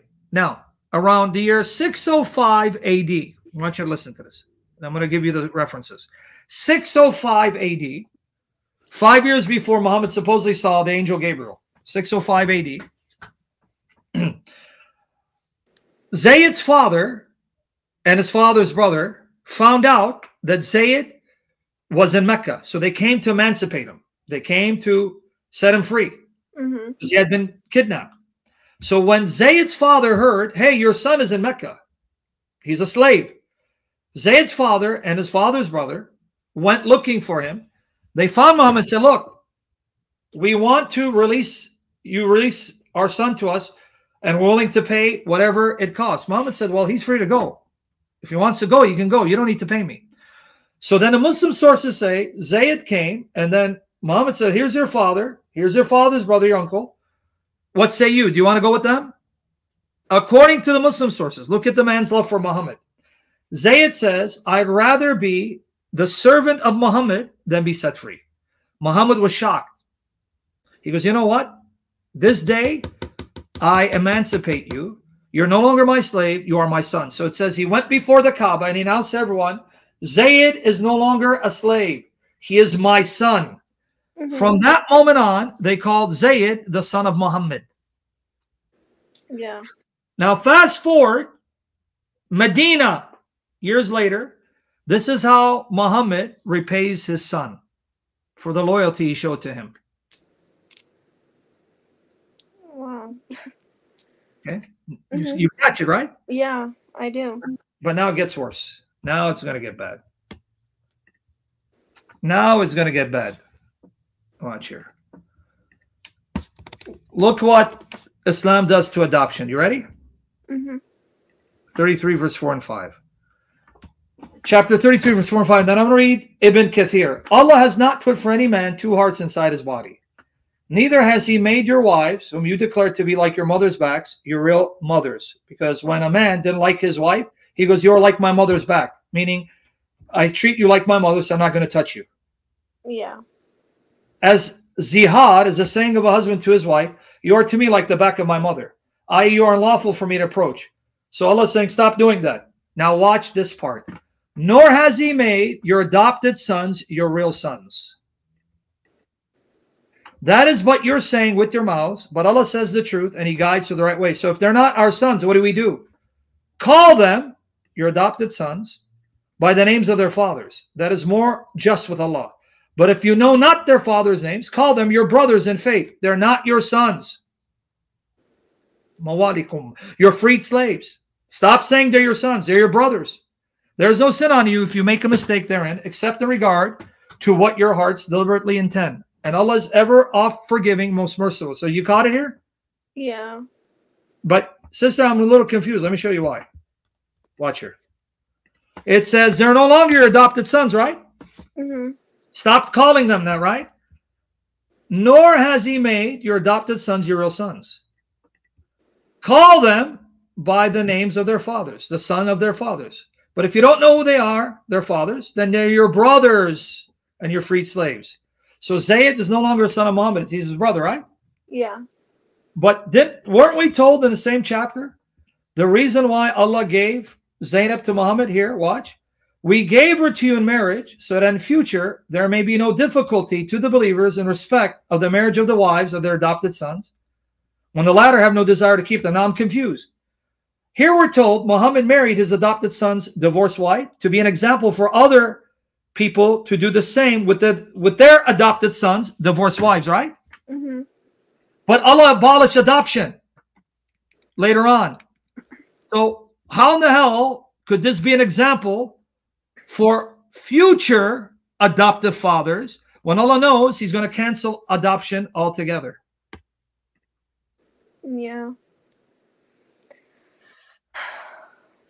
Okay, you understand my dilemma here, right? If I say, hey, See it. Yeah. I married my adopted son's divorced wife, so I can be an example for all of you. You guys, when your adopted sons divorce their wives, you can marry them. Wow, excellent. And then a couple of weeks later, I say, oh, adoption is abolished. No more adoption. They're not your sons. But wait, hold on. A couple weeks ago, you took your adopted son's divorced wife, yeah, as an example for us. But now you abolish adoption. So why the hell did you take her when your God knows there'll be no more adoption, so that the example you set is null and void and is meaningless? Yeah. You got it? But now let me show you. Ibn Kathir says now you're really gonna get sick. What would you say to a man who says to you, because you have let's say you have an adopted son, okay? He's now a young man. He's in his teenage years, but he's your adopted son, so he's a mahram, right? But now I abolish adoption. He's no longer your adopted son, meaning he's no longer mahram. He's no longer a son. He's no longer one of those forbidden relationships. And therefore, your husband is now uncomfortable with him in the house because he's not our son. And then I say, hey, you want me to solve this? Because either you got to throw him out because he can't stay with you, right? Mm-hmm. But here's the solution. Now watch the solution. Tell your former adopted son to suck your tit 10 times, breastfeed him, and he becomes your son by breastfeeding. And now he's mahram again. What? That's what Muhammad did. What? I want to show it to you. I'm going to show it to you. Okay. Now I want to ask you, you're obviously convicted and you're intelligent. If a teenager whose hormones are in overdrive sees a woman who's not his mother, sees her breast, her tit, and he sucks on it, you think that's going to cure him of lust? No. And yet Muhammad told the woman that you're about to read to do that. Here, watch. You seem like you're very troubled today, sister. Yeah, like I didn't know any of this. Like nothing. Like this is all new to me. Exactly. Now watch here. Here it is. In fact, here, Tafsir Ibn Kathir on alim.org. This is not a Jewish or Christian website. No, it's Here it not. is for you. So you can find it here. I'm giving it to all of you guys here. Now watch. Watch here. Okay, so there it is for the rest of you. Now let's go to it. We're going to go to chapter 33. Okay, chapter 33. Boom, we go here. Let's go here, 33. Where is it? Oh, I'm sorry. I'm looking at the wrong one. I'm so stupid. I'm not even looking at the right one. I passed it up. I'm sorry. I was looking at the juice, not the, Now watch here. Okay. Now here, boom, you click. And if you guys want to find the ayat, you go to verses 4 and 5. Boom, bam. So you don't think I'm lying. Did Allah abolish adoption? Yep, here it is. And now notice the example of a woman who's told by Muhammad, give this man your tit to suck. Okay, there he is. So guys, click on it. Let's read. So let's go here. So adoption. Here you go. Abolition of adoption. Do you see it right here? Yes, I see it. So am I lying? No, it's there. Okay. Sorry, let's go back again. Sorry. Sometimes my computer acts up. Abolition of adoption. Before Allah discusses ideas and theoretical matters, he gives tangible examples. One man cannot have two hearts in his body, and a man's wife does not become his mother if he says the words of zihar to her, you are to me like the back of my mother. I'm writing right here. By the same token, an adopted child does not become the son of the man who adopts him and calls him his son. Allah says, Allah has not made for any man two hearts in his inside his body. Neither has he made your wives, whom you declare to be like your mother's backs, your own mothers. This is like the ayah. They cannot be their mothers, none can be their mother except those who gave them birth. Nor has he made, here's the part, your adopted sons, your sons. Now watch. This was revealed concerning who? Zayd. Zayd bin Haritha, right? Mm-hmm. The freed servant of the Prophet. He just gave it away. Why did Allah abolish adoption? Because of Zayd. Why because of Zayd? Because the people were saying, what kind of man is this? He took his adopted son's wife. What a filthy, immoral pig. Allah says, all right, I'm ending adoption. Zayd's no longer his son. Mm-hmm. This was revealed concerning Zayd bin Haritha, the freed servant of the Prophet. The Prophet had adopted him before prophethood, and he was known as what? Zayd bin who? Muhammad. Allah wanted to put an end to this naming and attribution. He said, nor has he made your adopted sons your real sons. This is similar to the ayah later in the surah. Muhammad is not the father of any of your men, but he's a messenger of Allah and the last of the prophets. And Allah is ever aware, and Allah says here, that is but your saying with your mouths, meaning your adoption of him is just words. It does not mean that he's really your son, for he was created from the loins of another man, and a child cannot have two fathers, just as a man cannot have two hearts in one body. Okay, now I'm confused a little bit. It says, that they're not your real sons, right? Yeah. How is it that when a woman lets me suck her tit, I somehow become her son? Oh, I don't know. Where's the logic of Islam here? You know, it's breastfeeding. Rida, right? Rida. Yeah. You know people who've been breastfed. So they're like, if a woman breastfed you and she breastfed her own son, now you and her son are unlawful, right? That's Islam. Oh, wow. It's that's relationship established by breastfeeding, because Islam allows that. So if we follow Muhammad's logic, adoption doesn't make someone really your son. They're only the son of their biological fathers, but sucking a woman's tit makes me her son. Okay, now watch the example though. Now it's going to get bad. Sayyid bin Jubair said, but Allah says the truth means just as Qatada. Now watch. And he guides to the way means the straight path. Imam Ahmed said that Hassan told him, the Zuhair told him from Qabus, meaning Ibn Abi Zibyan, that his father told him, I said to him in Amas, do you know the ayah? Allah has not made for any man two hearts inside his body. What does this mean? He said that the messenger of Allah stood up one day to pray and he trembled. The hypocrites who were praying with him said, do you not see that he has two hearts, one heart with you and another with them? Then Allah revealed the words. Now watch here. Allah has not made for any man two hearts inside his body. This was narrated by Tirmidhi, who said it is Hassan Hadith. It was also narrated by Ibn Jarir and Ibn Abi Hatim from the Hadith of Zuhair. Now watch here. An adopted child should be named after his real father. All right. Now look how bad it's going to get. Call them adopted sons by their fathers. That is more just with Allah. This is a command which abrogates, cancels the state of affairs that existed at the beginning of Islam, when it's permitted to call adopted sons after the man who adopted them. Now, look at the genius of Allah.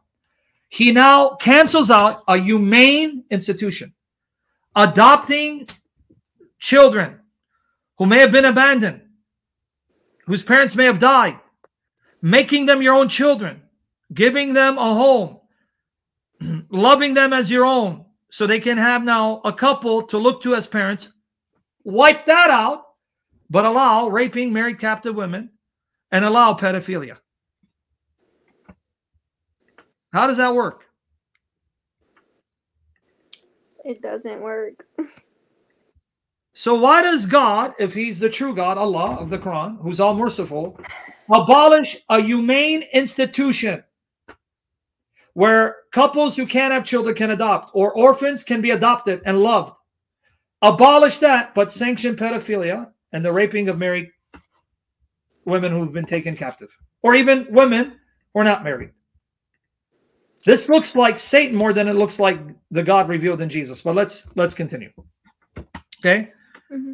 So it's admitting that adoption was there before Muhammad, and Muhammad destroyed it.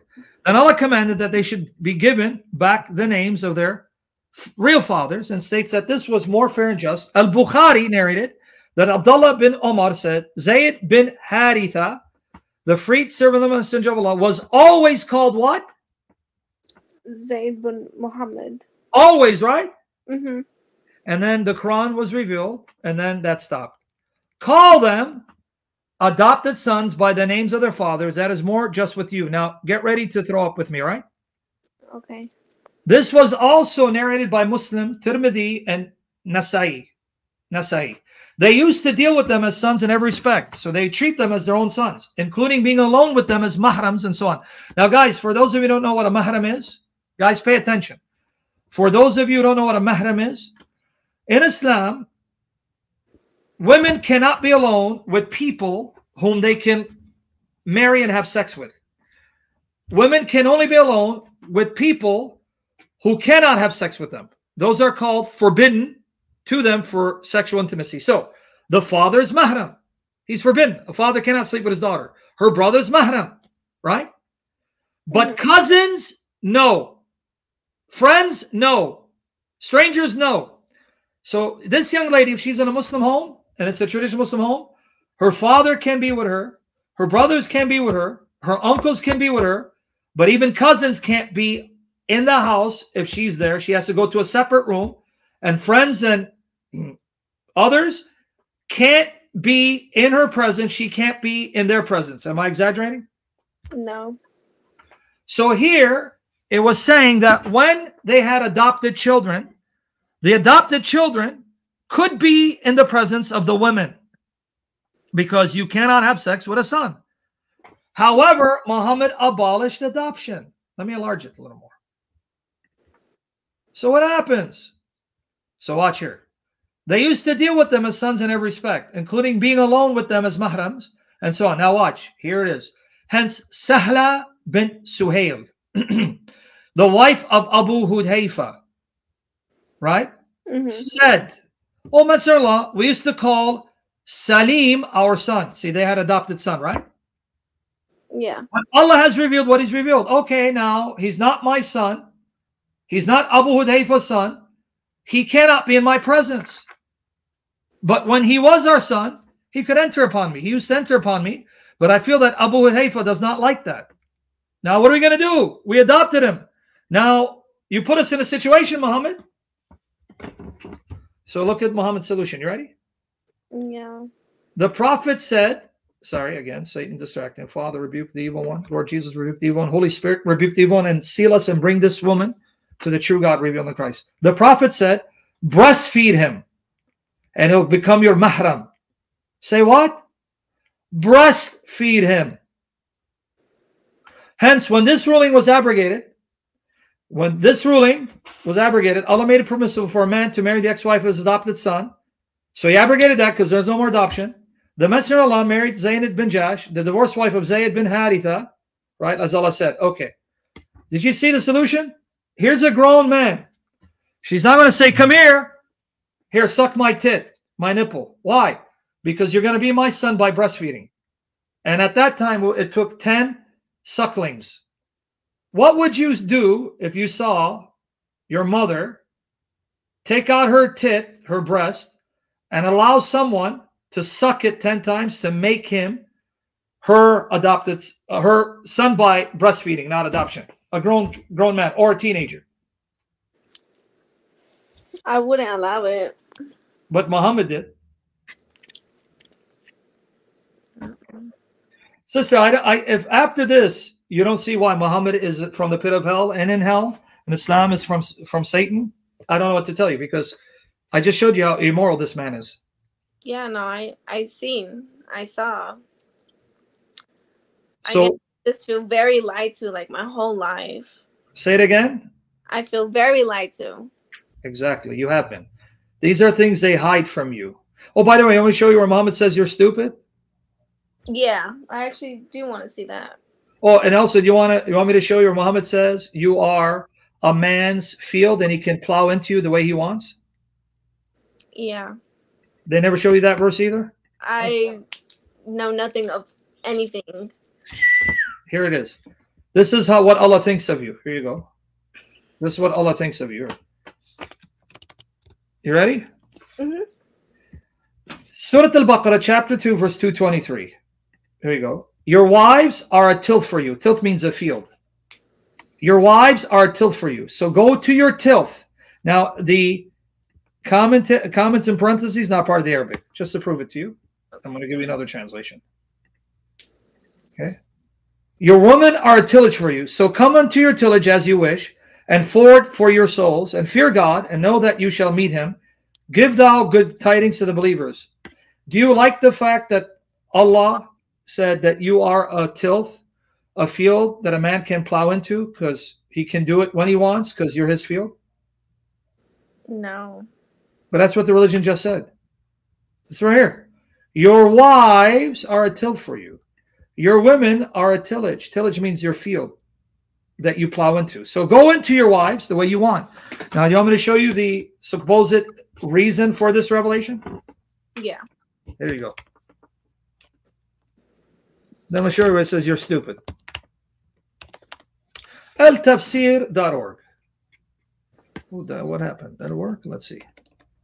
Well, it better work. If not, then it's all right. It's all good enough. There it goes. Okay, let's enlarge it. I'm going to give you the link. Watch here. So you go here.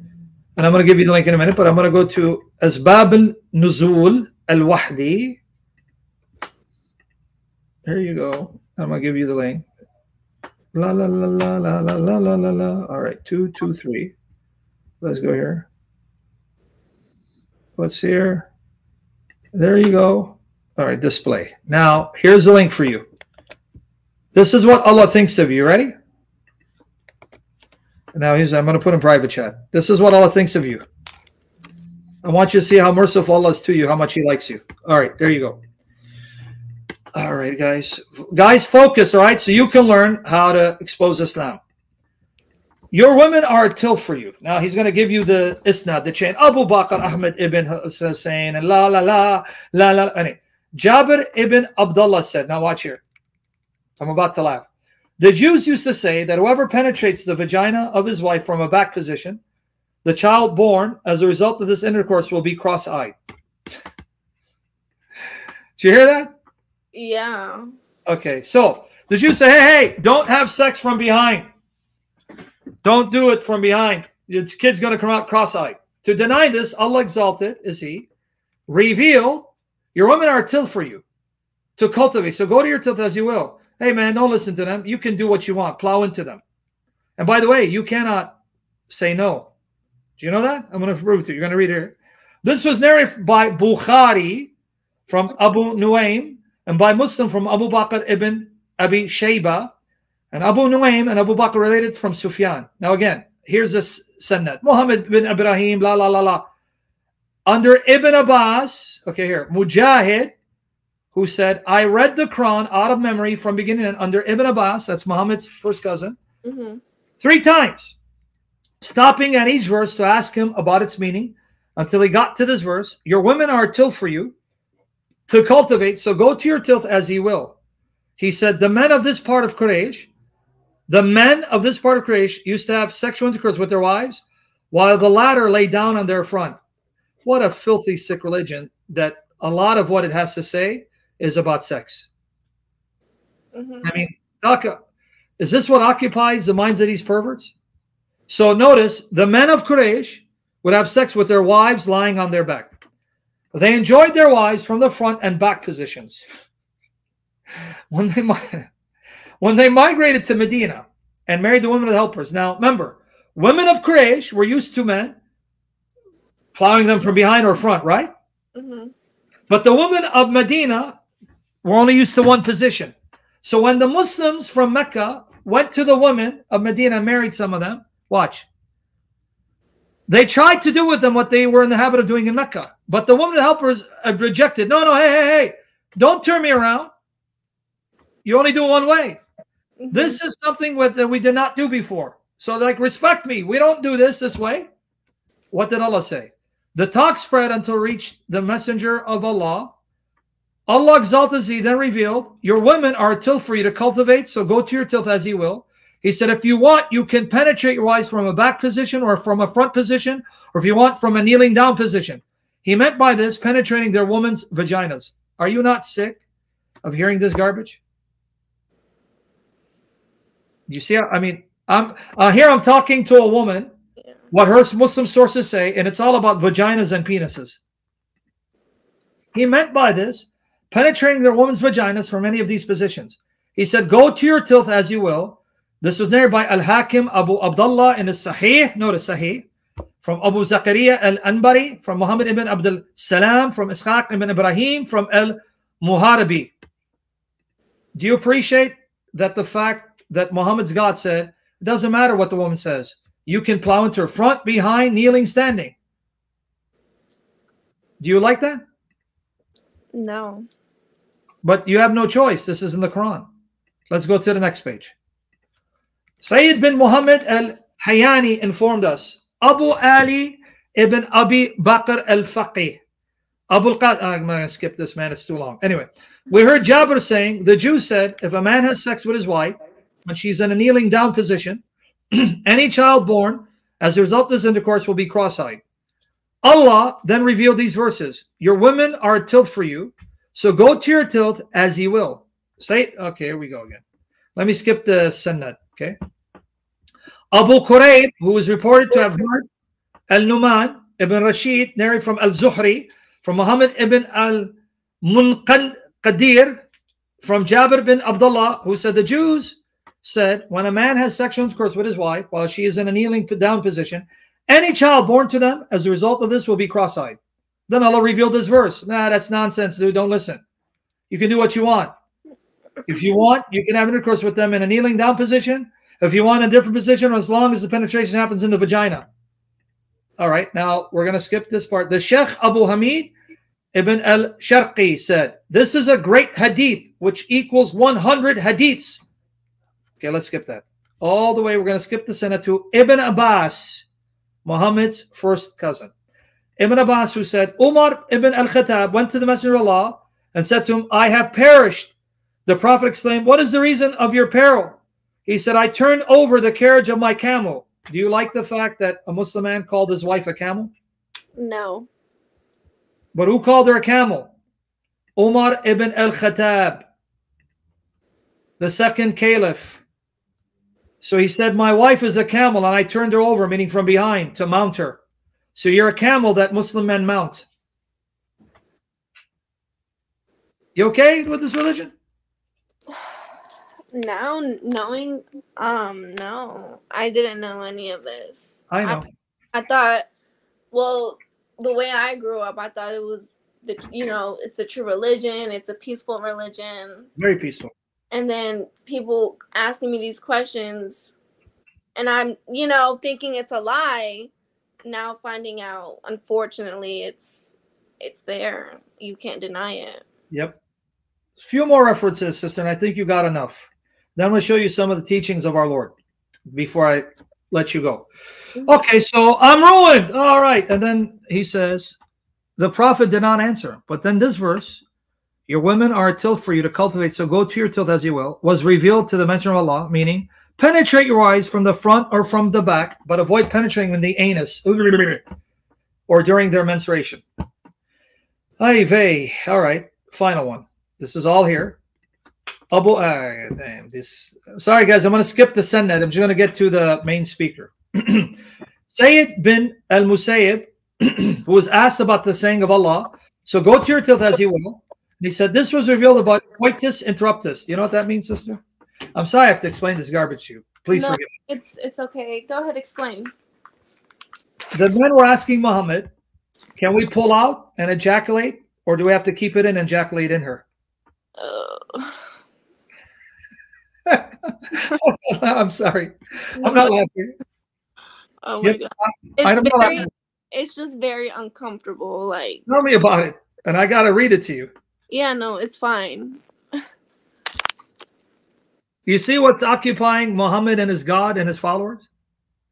Yes. And honestly, again, I'm not talking bad about anyone, but, growing up Arab, they've been very, strict about, sexual things. It's always been about sexual things to them. Thank you. So yep, I know, it's disgusting. Well, I'm going to give you some words from the Bible, and you're going to see the difference. This was revealed about coitus interruptus. And the report of Kalbi, Ibn Abbas said, now this is Muhammad's first cousin. This was revealed about the immigrants. Immigrants means those who migrated to Medina. They mentioned having sex with their wives from the front and back positions and did not see any harm in doing so as long as the penetration was done in the woman's sexual organ. The helpers and Jews, meaning the Muslims in Medina and the Jews who were present, condemned this and mentioned that the only lawful way of sleeping with one's wife is to do it from the front position. The Jews also mentioned that they find in Torah that it is filth in the sight of Allah to sleep with one's wife in any other position than when the wife is lying on her back. They're talking about the Talmud here, by the way. And failing to do so is the cause why children are born cross-eyed or mentally disturbed. The Muslims mentioned this in the Messenger of Allah, saying, in the pre-Islam period, after we embraced Islam, we always had sex with our wives in any position we liked. The Jews have condemned us for doing so and further claimed this and that. And so Allah exalted, he gave the lie to the Jews and revealed this verse to give dispensation. So go to your tilth as you will. He says the sexual organ of the wife is the plantation where the child grows.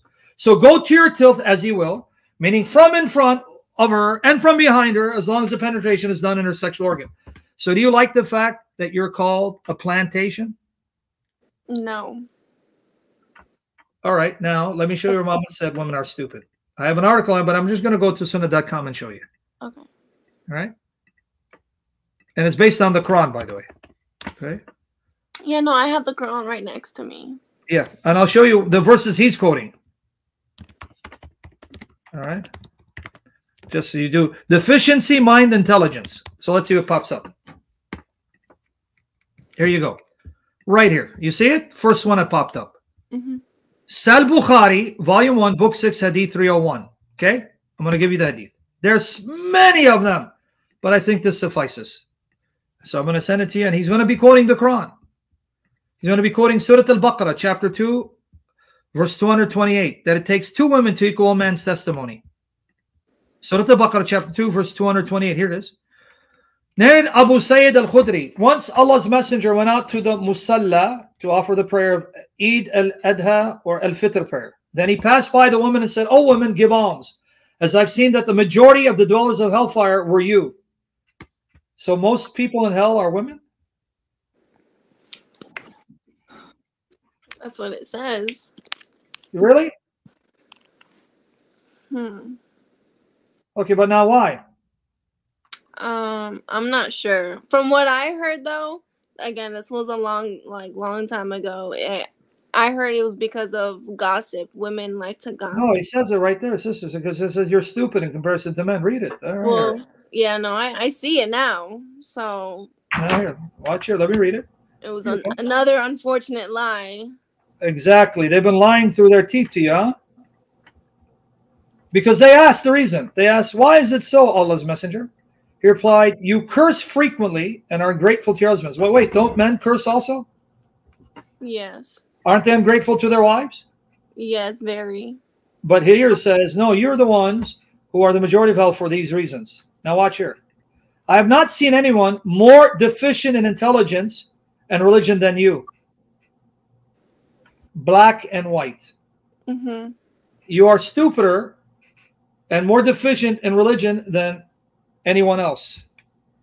A cautious, sensible man could be led astray by some of you. Damn. So a man who's cautious and sensible can be misled by you, meaning look how evil, stupid, and deficient you are. Now watch. The woman asked, Allah's messenger, what is deficient in our intelligence and religion? He said, is not the evidence of 2 women equal to the witness of 1 man? He's quoting Surah Al-Baqarah, chapter 2, verse 228, that says, 2 men are needed to bear witness. If you can't find 2 men, 1 man and 2 women. 1 man and 2 women. Wow. They replied in the affirmative. Yeah, you're right, because the Quran says so. He said, this is the deficiency in her intelligence. Isn't it true that a woman can neither pray nor fast during her menses? The woman replied in the affirmative. He said, this is the deficiency in religion. Now, do you see what you got blamed for? Do you have any control over your menses? No, I don't. But Muhammad said, because when you are menstruating, you can't pray or fast. He shows that you are inferior in religion. How's that your fault? It's not. But it says... Yeah, I've always wondered that. I've gotten asked that question. So that's your religion. But now let me show you the difference with Jesus. You ready? Mm-hmm. Okay. Remember, Allah made Muhammad lust for a married woman? Yes. And I'm going to show you the Apostle Paul, who's just a slave of Jesus, but he was so holy and righteous that he makes Muhammad look like garbage. Okay, now watch. Look what Paul's going to say. And by the way, he was never married. Look what Paul's going to say about how husbands should treat their wives and their equality, meaning in the eyes of God, they have the same value and dignity and worth. But first, let me show you what Jesus says about Muhammad for lusting for a married woman. And then I'm going to show you what the true word of God says. All right, hold on. Let me line it up for you. Okay, let's go to Galatians. All right, right here. Matthew 5:27. All right. It says 27:28. You have heard that it was said, you shall not commit adultery. Mm-hmm. But I say to you that everyone who looks at a woman to lust for her has already committed adultery with her in his heart. Wait, did Muhammad lust for a married woman? Mm-hmm. So he's an adulterer in his heart, right? Unfortunately, reading the context, that's what it says, yes. So how can Allah be the God revealed in Jesus when Jesus says, if you even desire a woman who's married, you're an adulterous pig? Okay, now, what happens when a man divorces a woman unlawfully and then someone marries her? That's what Zayd did. He just divorced her, right? For no good reason? Yeah. And then Muhammad married her, right? Yeah. Matthew 5:31-32. Now it was said, whoever sends his wife away, let him give her a certificate of divorce. But I say to you that everyone who divorces his wife, except for the reason of sexual immorality. Now, was Zaynab sexually immoral? No, right? Because even Zayd said, no, she's good. So he just divorced her for no good reason. So a man who divorces his wife makes her commit adultery. Whoever marries a divorced woman commits adultery. Now, did Muhammad marry a divorced woman? He did. And that woman was not sexually immoral, right? No. And that means Muhammad is an adulterous pig, and he made Zaynab an adulterous woman, according to Jesus. Now, let me give you what Paul says about women. 1 Corinthians 7, verses 1-5. Watch it. Tell me the difference between the Quran saying you're stupid, you're deficient, you are a field, and the man owns you and can plow into you with this. And Paul was not married. But look, 1 Corinthians 7, verses 1-5. Now, concerning the things about which you wrote, they were asking questions. Look, you know, there's tribulation. Christians are getting killed. Should we get married? Should we be celibate? But we're burning, right? It is good for a man not to touch a woman, meaning be celibate. But because of sexual immoralities, each man is to have his own wife, and each woman is to have her own husband, right? Yes. So one man for one woman for one man. Right there. Now watch the equality. The husband must fulfill his duty to his wife, and likewise also the wife to her husband. The wife does not have authority over her own body, but the husband does. He owns her body. But now watch. And likewise also the husband does not have authority over his own body, but the wife does. You get any more fair than this? Yeah. You understand what he's saying here? Look. I do. Husbands, your wives own your body. If they want to be pleasured, you better not deny them. Anymore they deny you.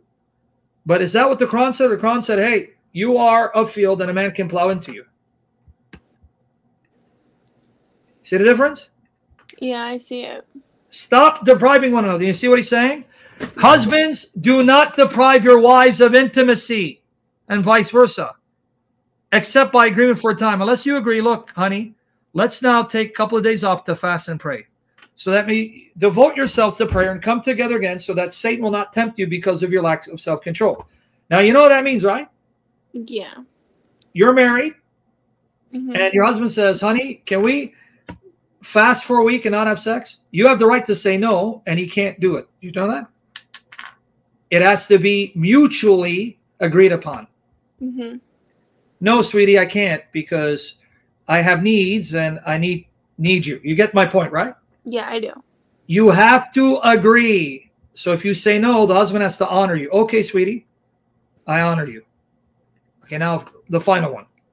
Galatians 3:26-29. For you are all sons of God through faith in Christ Jesus. For all of you who are baptized into Christ have clothed yourselves with Christ. Now watch. If you are baptized into Christ and you believe in Christ, God does not discriminate. He doesn't think Jews are better than Greeks, Greeks better than Jews. There's neither Jew nor Greek. There's neither slave nor free man. Free man is not better than a slave if you're in Christ Jesus. There's neither male nor female, for you are all one in Christ Jesus. The man is not better than a woman. And if you belong to Christ and you're Abraham's seed, heirs according to the promise. Did you see what the true God revealed in Jesus just said? Yes.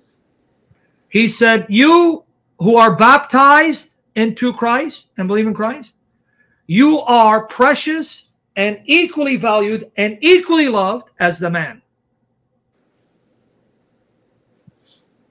You understand? Yeah. So this is the true God revealed in Jesus Christ. The true God revealed in Jesus. And another thing, did you notice? It says you're all sons of God. In Islam, Allah is not a father. You're not his daughter. You're his slave. A slave. Yes, we're slaves. But the God of the Bible says, no, you are my daughter. And did you know that the God of the Bible loves adoption? Can I show it to you? Yes, please. Here it is. Look at the difference. Galatians 4, verses 4 to 7. Galatians 4, verse 4 to 7. But when the fullness of the time came, God sent forth his son, that's Jesus, born of a woman, born under the law, so that he might redeem those who are under the law, that we might receive what? Adoption. As sons. Sons means sons and daughters. It's a generic. Mm-hmm. And because you are sons, God sent forth the Spirit of his Son into our hearts, crying, Abba, Father. Did you see what that means? Mm-hmm. When you believe in Christ, the Holy Spirit emboldens you and assures you you are his daughter and the Father loves you, and you can call him Daddy. Abba means Daddy. Mm-hmm. Therefore, you are no longer a slave, but a son or a daughter. If a son, then an heir through God. So how can Allah the Quran be the God revealed in Jesus when the God revealed loves adoption? In fact, who do you think started all these adoption agencies? Christians. It's a fact. Who do you think are the leading proponents of adoption? Christians. Who do you think go out of the way to adopt? Christians. Why? Because they're reflecting the spirit of their Father. Our Father wants to be our Father and adopts, and he loves adoption, and we love what God loves and hate what God hates. And that's it. So I hope that answered your questions. I don't know if there's more, but if you have more questions, we can do it another time because it's over 2 hours, and I want to give you time to process it because now it's recorded. You can go back and watch. Yeah, it's a lot to Yes, take your time. Go watch slowly and pray for now. Here's what you need to do. Start reading the Bible, like I told you, Matthew, Mark, Luke, John, and pray. Say, God, I know you're real. There's no way creation could exist without you. But here's what I need. You need to show me who you are, because I'm a woman born in a Muslim culture that can be persecuted, perhaps even killed, God forbid. I need to have absolute assurance that either Muhammad is a false prophet or a true prophet, and I need to know whether Jesus is the Son of God, became flesh from the Virgin, died for me, and rose again, and that salvation is only in Jesus Christ. Sharif, and my Bible says your prophet is a whore in hell. Come on up and debate me, you piece of garbage. Sorry about that. This Muslim stone licker is manifesting. So that's what you need to do, sister. Okay, I will. Thank you. Come back if you have more questions. I will. Thank you so much. I was struggling a lot. And if you come back to next time, because these guys are telling me how to run my channel, like Ocean APG, because he thinks he owns me and I'm a slave. We can talk about other filthy acts, but not right now. If you come back tomorrow or some other day, I'll show you where Islam actually teaches female genital mutilation, that women in Muslim cultures are to get circumcised. For females? Yep. But let's save it if you want to come back tomorrow, because this is a lot. I'll show it to you. Okay. Yeah. No, I'm open to it. All right. Contact me if you're available tomorrow. I will. I say, okay, I'm ready for more by the grace of God, and bring more questions. We can do it tomorrow, Lord willing. I will. All right. Take care. Thank you so much. Anytime. Bye. All right, guys. I'm going to do another session. It's already 2 hours. Good crowd. May God increase our numbers for the glory of Jesus. But instead of doing 2 different topics, Lord willing, I'll be back. Right now, it's 3:34 p.m. New York time. I'll be back in 2 hours, God willing. I'll try to do something at 5:30 p.m. New York time, Michigan time, right? Eastern Standard Time. We'll do Trinity and Isaiah, because I don't want to do 2 topics. This is sufficient in of itself. But can you pray for me and my beloved and my daughters? Pray for us that God will give us supernatural, miraculous protection, safety, health, that I get healthier, get leaner and holier, and God have mercy on us and forgive us and purify us in the blood of Jesus Christ, to practice what we preach even though we fail and we struggle. The Lord provide for me and through me and bring about his perfect will.